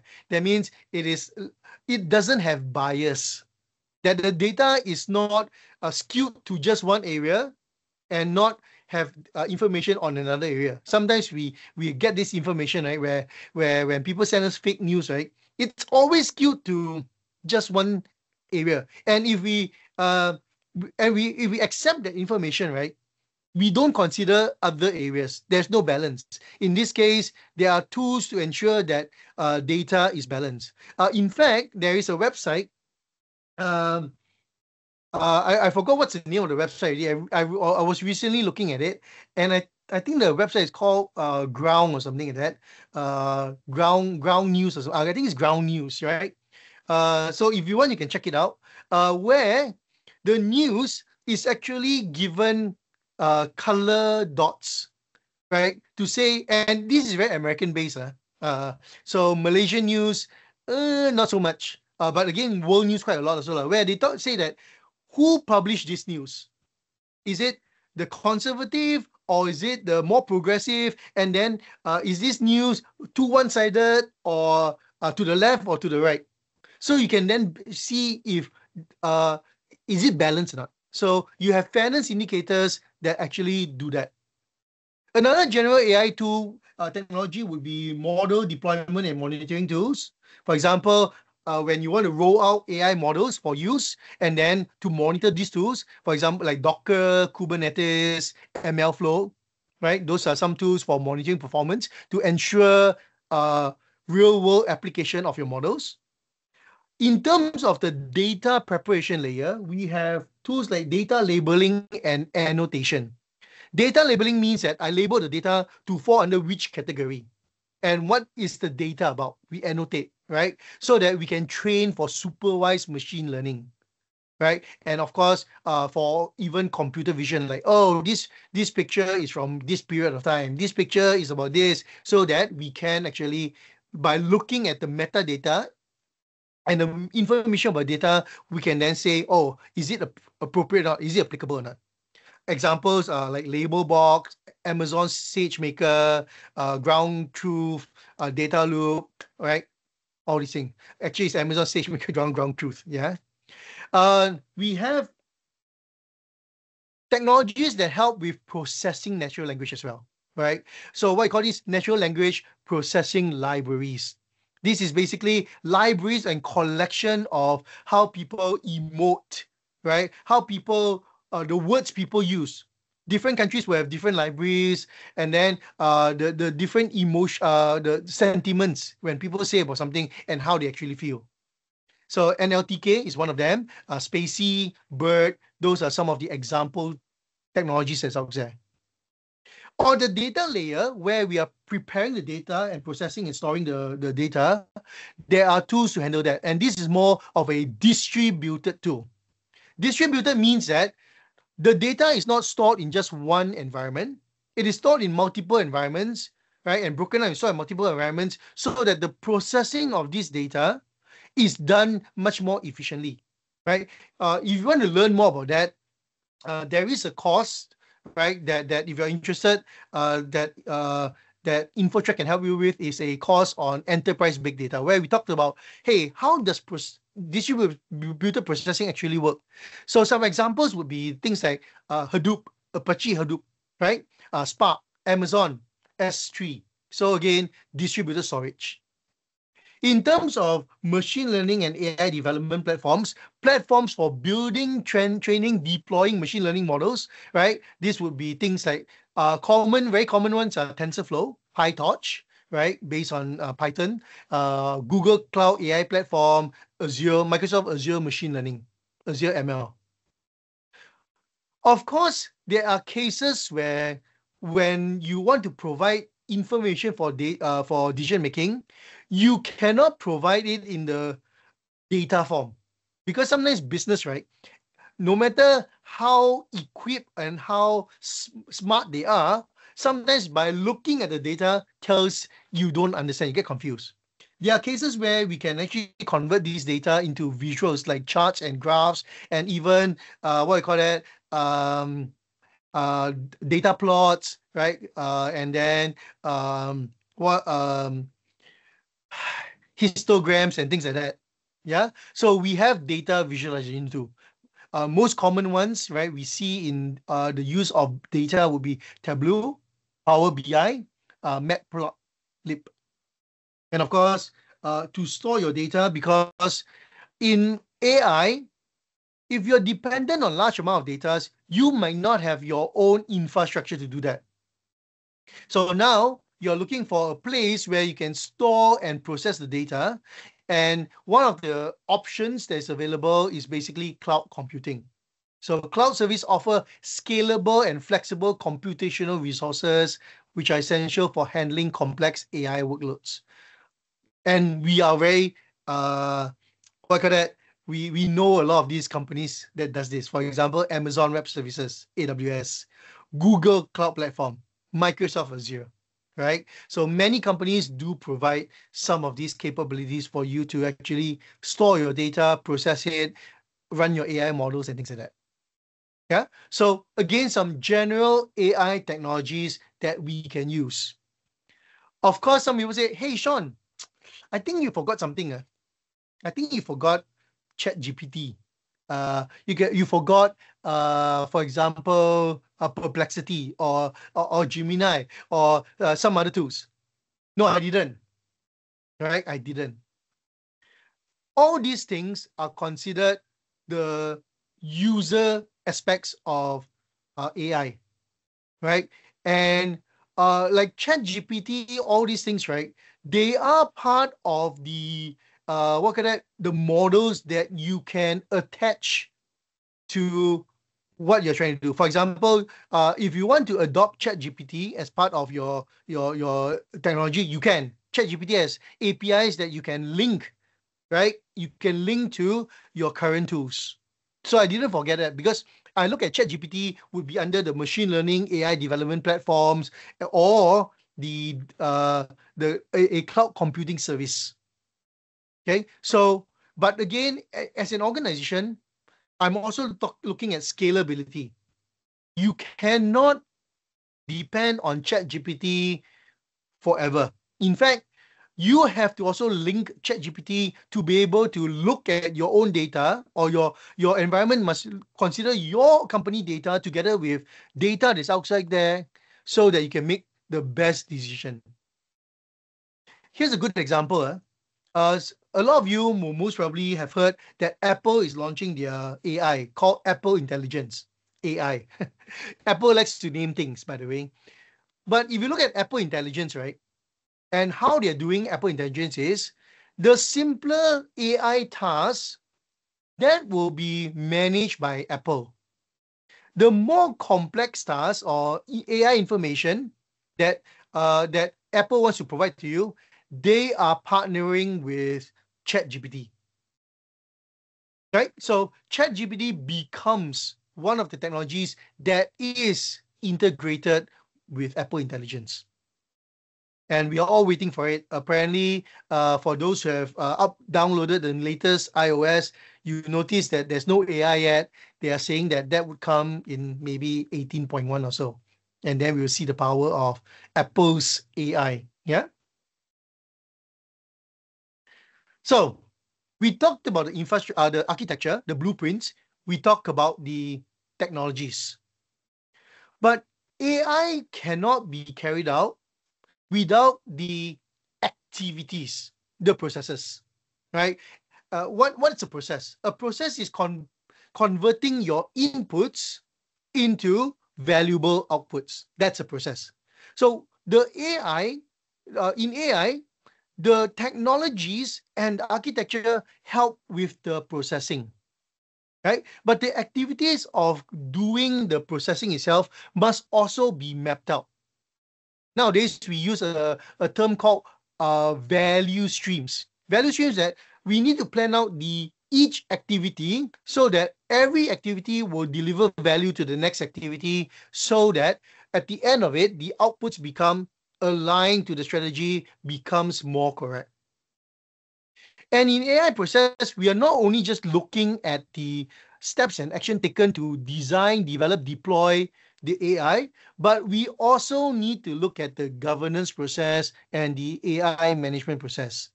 So all these three goes hand in hand. You cannot have one without the other, because again, if you're doing the development, but you don't consider the governance and the AI management, you might have an ethical issue or non-compliance issue. If you have governance policies on how to do big data, do AI, but you don't manage the governance or carry it out, what happens? The governance is just a piece of blank paper or white paper with words on it. You need to ensure that governance is carried out. So you cannot do it. And governance helps support the right development. So all these things are linked together. So we're going to talk about each three of the processes. Again, I'm not going to go into so much detail. The details are always, like I said, based on what is our strategy. Let's start with AI development process. So the AI development process is a structured approach to build, deploy, and maintain artificial intelligence models and systems. So the process go through multiple stages, and I've actually compiled the general stages of how this will work. AI development process will always start with defining the problem. Important, huh? What is the problem you want to solve? You cannot just tell AI, AI give me answers. AI tell me what to do. AI cannot tell you what to do unless you tell AI what problems or what you're trying to achieve. So you need to identify the AI use cases. what problems are you trying to achieve or you're trying to solve? And from that problem's definition, we need to then decide what data collection and preparation that will help us with solving the problem. Because let's just say you want to solve um, a process inefficiency problem in your company, and your company is manufacturing. So the data you're going to collect would be manufacturing data, or maybe of a certain product from external and also internal. Data regarding movies and music is not going to be helpful. So you have to plan your data collection and preparation. Preparation means clean the data that is no longer relevant, like data for manufacturing in the 1960s. Nope, not relevant, clean it. And then from there, you need to do data exploration and analysis. This is where your data model is going to come in to analyze the data, to understand the key features, and then label it accordingly.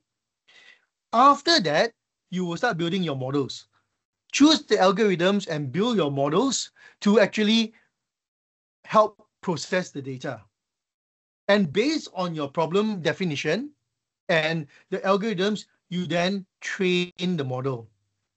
Train and evaluate means you let the model run first and see what the results come in. You know, if you use ChatGPT, right, you would realize that a lot of times, right, the answers provided by ChatGPT doesn't make sense, doesn't apply to you. That's why we need to do model training. Train and validate the models to make sure it supports what your problem is or supports the solution to your problem. Once you train, you need to do hyperparameter tuning. Tune the model parameters. For example, scope. What should it cover? What should it not cover? Where should it focus? Where is our focus? Our scope and things like that. And then deploy the model into production. So for the people to use, monitor and maintain and track the performance of the model. If it doesn't work and if your AI doesn't work, tune it. Make sure you improve it. Continuous improvement and retraining. And of course, once the data comes out, make sure we do ethical review and compliance. Again, there's this ethical part that has to be done because you during the data collection and the model building, you are not going to be able to get every single result. And it is all dependent on what the questions you ask. So sometimes, and you cannot think about all the questions that people will ask, right? That's why we need to review the answers as well at the end of the day to see if it's aligned with, is ethically aligned or not, and is compliant or not. And if those things are not ethical or compliant, we need to retrain it to remove certain things. Okay? One good example is right now, if you use Google Gemini and you ask Google Gemini to actually modify your photo or modify people in a photo, the result you get from Google Gemini is that right now, they don't do this. And they don't do this for two reasons. One is ethical and privacy. Yeah, the other one is they can do this, but again, they are looking at the compliance issue part. Because again, because this can be dangerous, if you just put in any picture, you want to cause harm, you just put in a picture and prompt Google Gemini to actually make some changes, that could be unethical. So they actually put in some rules for that for now. Yep. Second process we need to do is the governance process. The idea of a governance process is to create a governance structure and a compliance structure for your AI development, right? So it focuses on setting up policies, frameworks, procedure to manage risks, align AI to the organization goal, and maintain compliance. So what are the general step-by-step in the governance process? The first one is you need to define your AI governance objective based on your company's policy and again on data privacy laws, right? Of course, for any policy that you design, you're not going to design it alone. There's no one data governance person. That's why you need the business analyst to come in. You need a legal to come in. You need the AI ethnicist to come in to do that. So this is where you get people to work together to establish an AI governance framework. So make sure that all the laws would be complied with.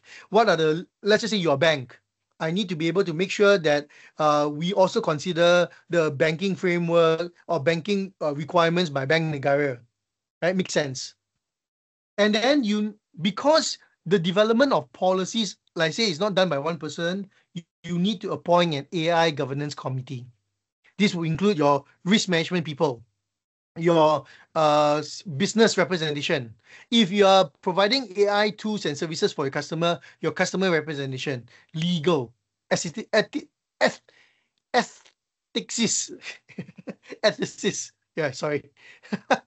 After a while, my tongue is also ethicists. Yeah, all this coming to the committee, and the committee will be the governing committee that helps updates the policy.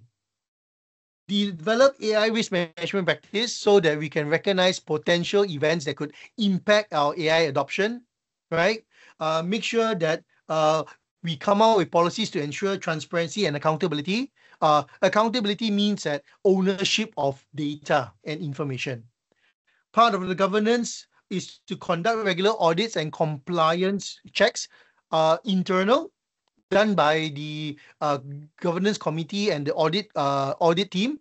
Of course, external, done by external auditors. And of course, part of, because you are applying governance, and if external parties are also contributing to your AI adoption and AI development, you also need to engage them to make sure that they understand on this governance policy. That if you use AI that belongs to a certain company, you also must respect the policies that is linked to it. But governance has no value if this is not followed. That's why the last process is the AI management process. AI management process encompasses all activity strategies and policies necessary for effectively implementing, operating, and maintaining.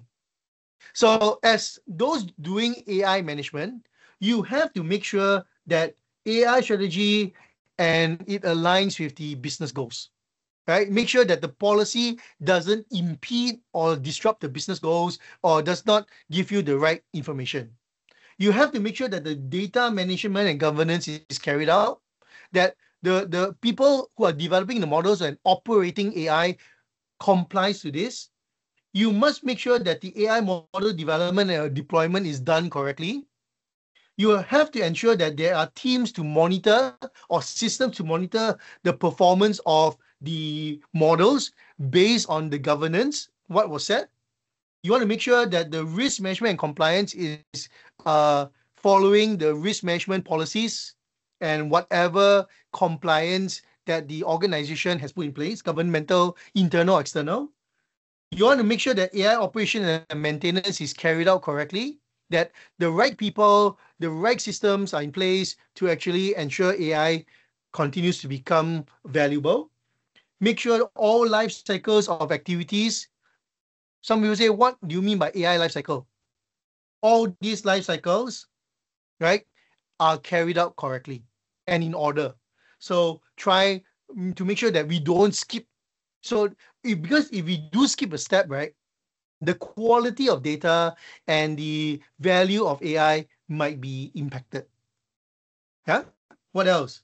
Make sure that the stakeholders know what's going on, are communicated, are providing the updates, and right information and reports are given to the right set of people. Make sure that the right roles and responsibilities are defined in the processes, and continuous improvement and innovation is part of the process.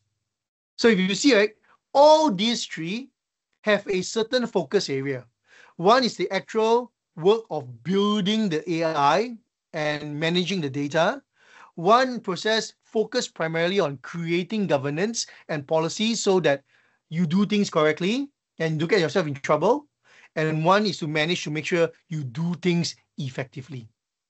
So all these three goes hand to hand. You cannot have one without the other. Okay. And finally, whew, wow. And finally, we will never get the first time right. And the world and the environment around us are changing. It's changing. And it is changing rapidly. And if we have implemented AI and we don't continue to improve it, what happens? We are not going to be able to align with the changes. We are not going to be able to deliver the full value. AI is not perfect. And in our organization, it cannot be perfect as long as the environment around us and the information around us change. That's why we have to continue to improve. One day, maybe if AI is perfect, then you can stop improving. But you and I know that that's not possible. Okay? So what is AI continuous improvement? The ongoing process of refining and optimizing AI systems to enhance the performance, accuracy, and alignment with business objectives. It's all about monitoring the AI models, retraining the models, redeveloping the models, getting the feedback, right? Make it more efficient, deliver better outcomes to align to the business. Laws are changing as well, right? We also need to improve to minimize bias, right? And maintain compliance and ethical standards, right? Now, with the ability to access more and more powerful AI, more harm can actually happen. So we have to maintain this to make sure that it is used properly. So what are the key activities for AI continuous improvement? You notice, right? I've got a lot of key activities one. And this is important because, again, like I said in the beginning, structure helps us to know how to do this correctly. So how do we do continuous improvement? First and foremost, performance monitoring. Track performance of your AI system to make sure that the results are being provided accurately, precision is carried out, uh, business impact is reduced. Right? Make sure that the systems are running, that the models are running correctly. Second way of improvement is find out from the users and from the business how AI is benefiting them and where are the areas of improvement. For those of us who build AI models, who actually implement AIs, right, we sometimes bring with us biasness because we are looking at a very technical aspect of it, right? We sometimes don't consider if the results provided actually achieve the outcomes that the users are looking for. So that's why we need to do constant feedback loops, surveys, interviews, what we call that, um, focus groups. All these things are important, right? The more feedback you get, the more you understand if the AI actually achieve the right results or not. Number three, your models are not going to be what I call that relevant forever. So we need to do model training.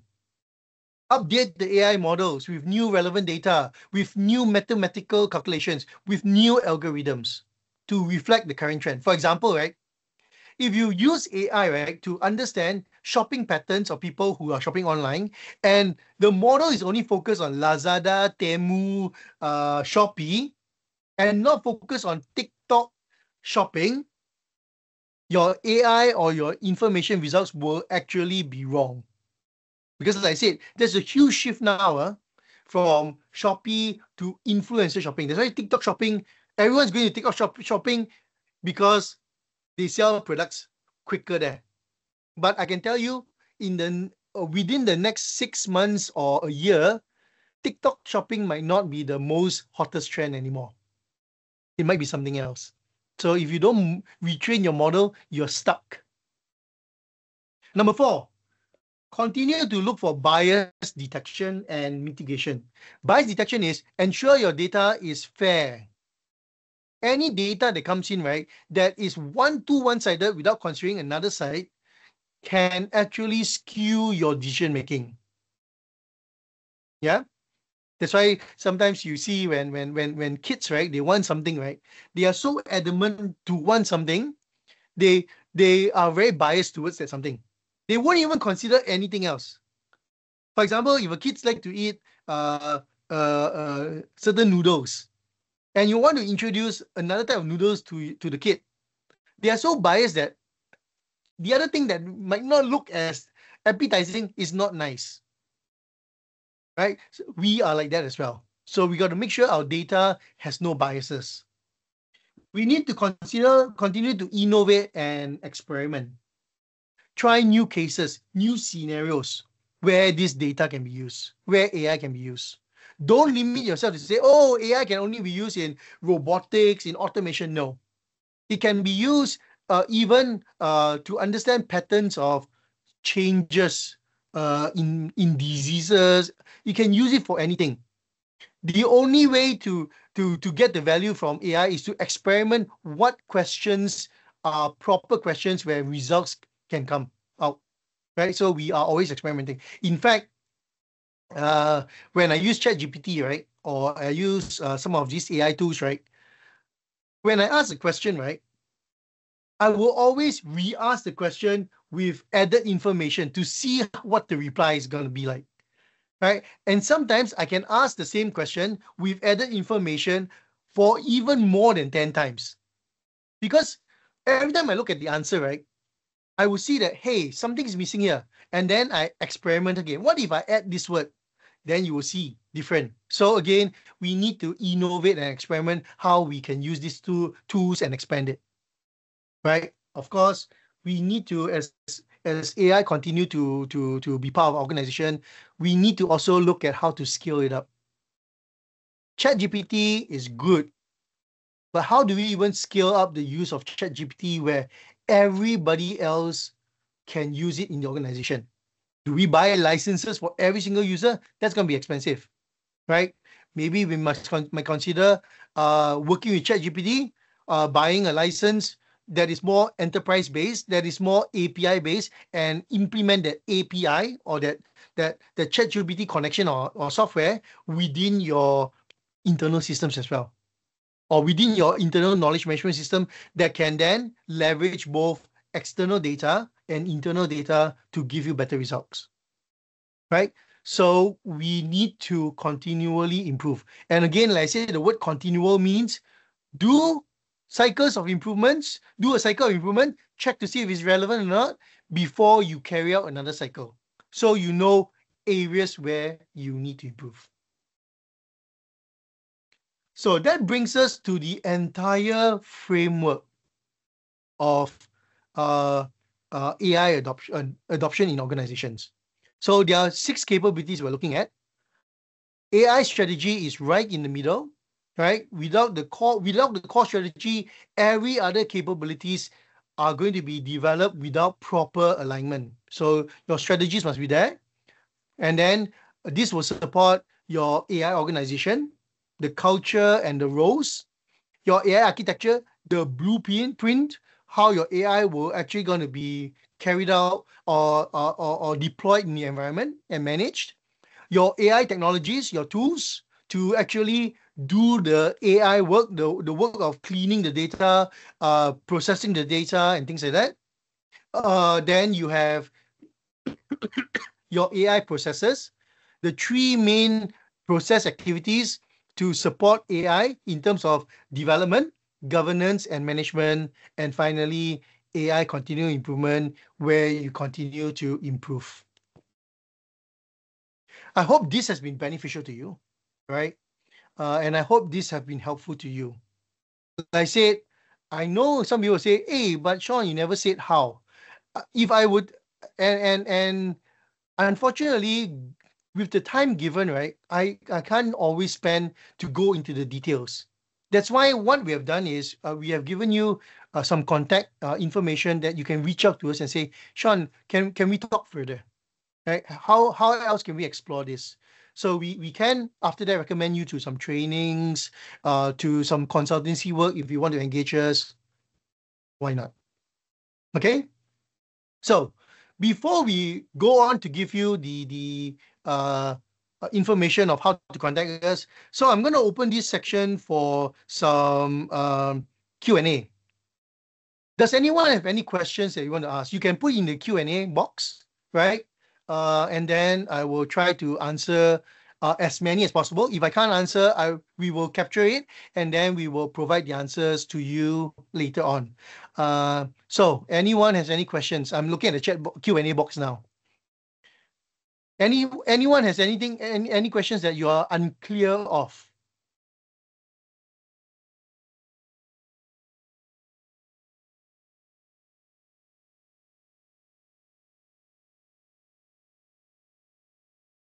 No? Too much information? Okay, maybe I can ask the question. So how much does all this cost? Well, if you're just doing a project and using ChatGPT, that doesn't cost a lot, right? If you're using Gemini, that's about 99 ringgit a month, right? ChatGPT, I don't remember how much, but Gemini, I'm pretty familiar with that. Yeah, around there. But again, if you're going to set up this organization adoption of AI, how much does it cost? It comes down to how much do you want to do, right?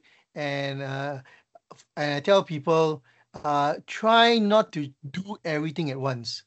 Start small, right? Start building up your data. Start building up your some of these strategies first, and then start looking at um, how you want to carry out. Okay, so the question in terms of learning AI, based on my understanding, it feels like we are training a system to mimic a business-minded individual. Yes, it is. No, no, okay. I won't say that it is just a business-minded individual. It is depending on what you're doing, right? You are training it for specific things.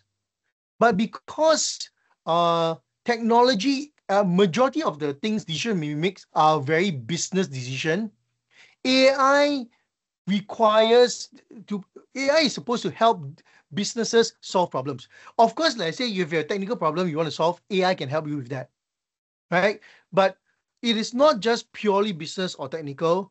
It is more holistic to support anybody. So that's why when you ask a question, yeah. When you ask, oh, how do I use AI then? Depending on what you are trying to solve, you can do that. There's another question. If I were to delve deeper into AI as a skill, is it a sought after skill in my job market? So again, the question is, uh, what is the job market? What is your job market? Are you a technical person? Sure, it is, right? In fact, surveys have shown, right? If you look at LinkedIn or any surveys, right, AI is one of the most not only popular, important jobs moving forward. That's why you notice, right? Nowadays, when kids go to school, they are learning about programming, right? Some kids are also learning about Python, data, and stuff like that. It is going to be very important. And I believe the same person asked the question actually made this comment saying that AI is the future of Malaysia. You've answered it. It is very sought after, right? Things like big data, data analysis, business analysis, those are very sought after. So it's not, and there's no like, oh, is it more sought after technical or business? They both have their own values. Like, for example, for a business person, even though I'm not technical, I need to be able to understand how to use AI to even generate business strategies. So, yeah, it is. So another question, what's the comparison between Gemini versus ChatGPT versus Copilot? That's a that is a question, right? I always say that, that's a tricky one. Okay, depending on what you're trying to achieve. Each of the tools have different strengths and weaknesses. Like a lot of people now complain that ChatGPT is not detailed enough. And I do tell people, right, that ChatGPT can give a lot of summaries of everything, right? But if you don't pay for it, if you pay ChatGPT Gemini Advance, you do get better results, better information. And if Gemini, right, they also provide like drafts. if you use Gemini, right, you will notice that they give you the answer, but they will also provide you the draft of the different thinking, how they got to the answer. So you can select even a draft that is more applicable to you, right?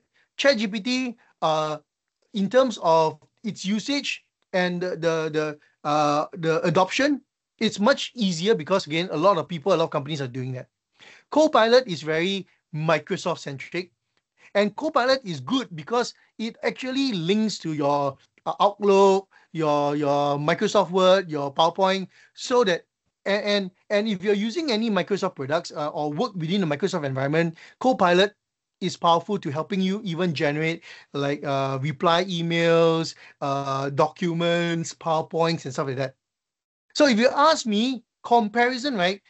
There is no best AI tool to use. It all depends on what you're trying to do. For example, right, you might have heard me talk about perplexity. Some of you might not even have heard of perplexity. But perplexity, right, works better when you want human-like answers and results. Because Gemini and ChatGPT and Copilot can be too business, right? But perplexity actually can be used to actually even provide you answers written in more of a common language type of way. So there is no best or worst, right? So you got to actually look at that. Yeah. So through the comparison Copilot, not much helpful. Again, it is very helpful if you're using Microsoft environments. Like if I'm going to say that, oh, I just got this email from my boss and I want to write it in a way to nicely say no to him. In Outlook, Copilot works well. Okay. Okay, one final question, and then I'll pass it back to InfoTrack. Right. Yeah, perplexity was interesting too. Yeah. One more question. Anybody have questions? While I wait for the final question, Jaslyn from InfoTrack has put up the survey for the webinar. If you like the Google link, if you like what we just did, no, I will be like the Grab driver. Please give me 5 stars. Yeah. And if you think that that we need to do more of these sessions, let us know as well, and we see if we can do this or not.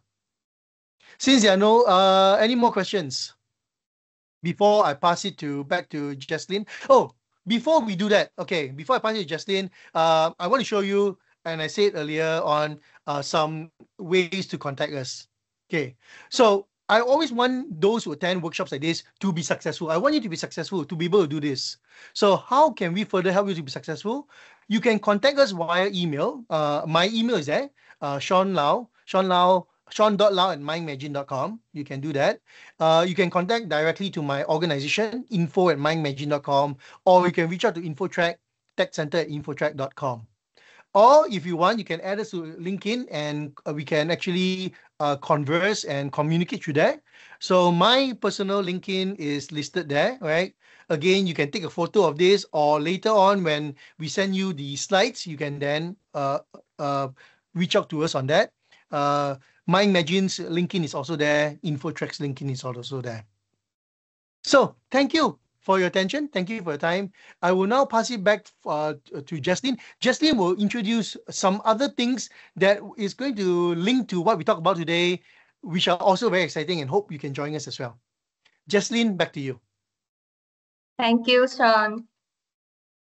I think this is a very fruitful session for us. Like I see in the comment also, AI also have the framework. I thought everyone is talk about the ChatGPT or Copilot or those AI tools. But from here, we can let all of you know, we didn't sell any of the tools of here, but we are giving some framework of how you implement in your organization. So this is where we come from. So don't worry, we won't ask you to subscribe anything here. It depends on your decision. Yeah, so thank you so much for Sean for this one. So I will just share my screen to let you all know that what is the course that we would like to introduce. Okay, So do you see the right screen now? I just noticed from my technical team said that maybe wrongly shared my screen. So I think now it's the correct one. So you can see the poster here.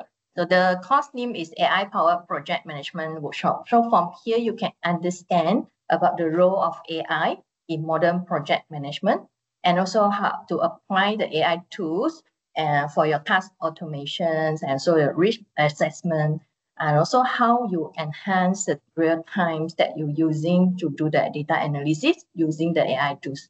Okay, so besides that, if let's say this is the, because this is the upcoming course that will be going to run for the project management team, I think if you are the one that interested to know more about the whole outline, you can just contact us or scan the QR here. So this is my WhatsApp number. I think some of you might receiving my reminder this morning. So you can also reply on top of the message that I sent just now, that you would like to have the outline, the full outline of this course.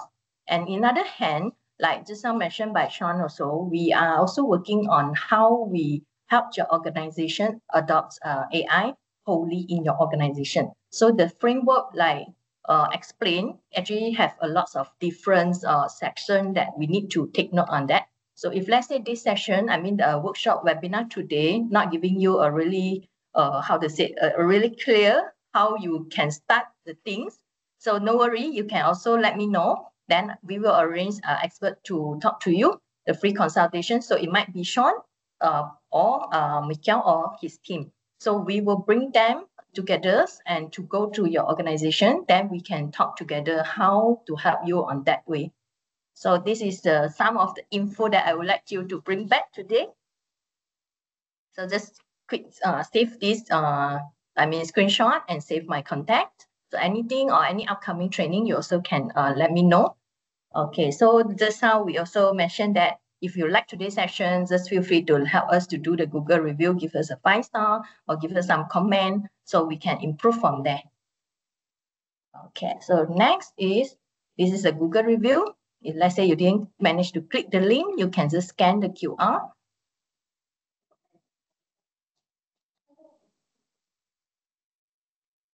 So while you are filling out the Google review, I would like us to announce that upcoming we are having a Agile Day conference, Malaysia, on 13th of November at Avante Hotel. So this year we have 28 speakers from different industry that we will share about a lot of the different topics following by 4 different tracks. So what's the track that we are going to be having on that day is Enterprise Agility track.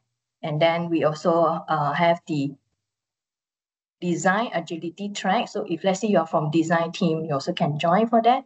Then we have Operational Agility track. Then the last one, we also have Technical Agility track. So this track, 4 different tracks will have different focus of the topic from our speaker. So from there, I would like to show this. So this is some of the details that we will be having for the Agile Day Malaysia. So this is some additional info that upcoming we have this workshop. So you can scan the QR, then go to the landing page and to know more what is this event about. This is our 2nd year doing this event. So hope you can share to relevant team. Okay, so before we end the session today, I would like just to share the video montage for the Agile Day Malaysia. It's just a quick one. I think this morning I did share, but I believe some of you is coming late, so maybe you might miss out this video. So it's just a quick sharing.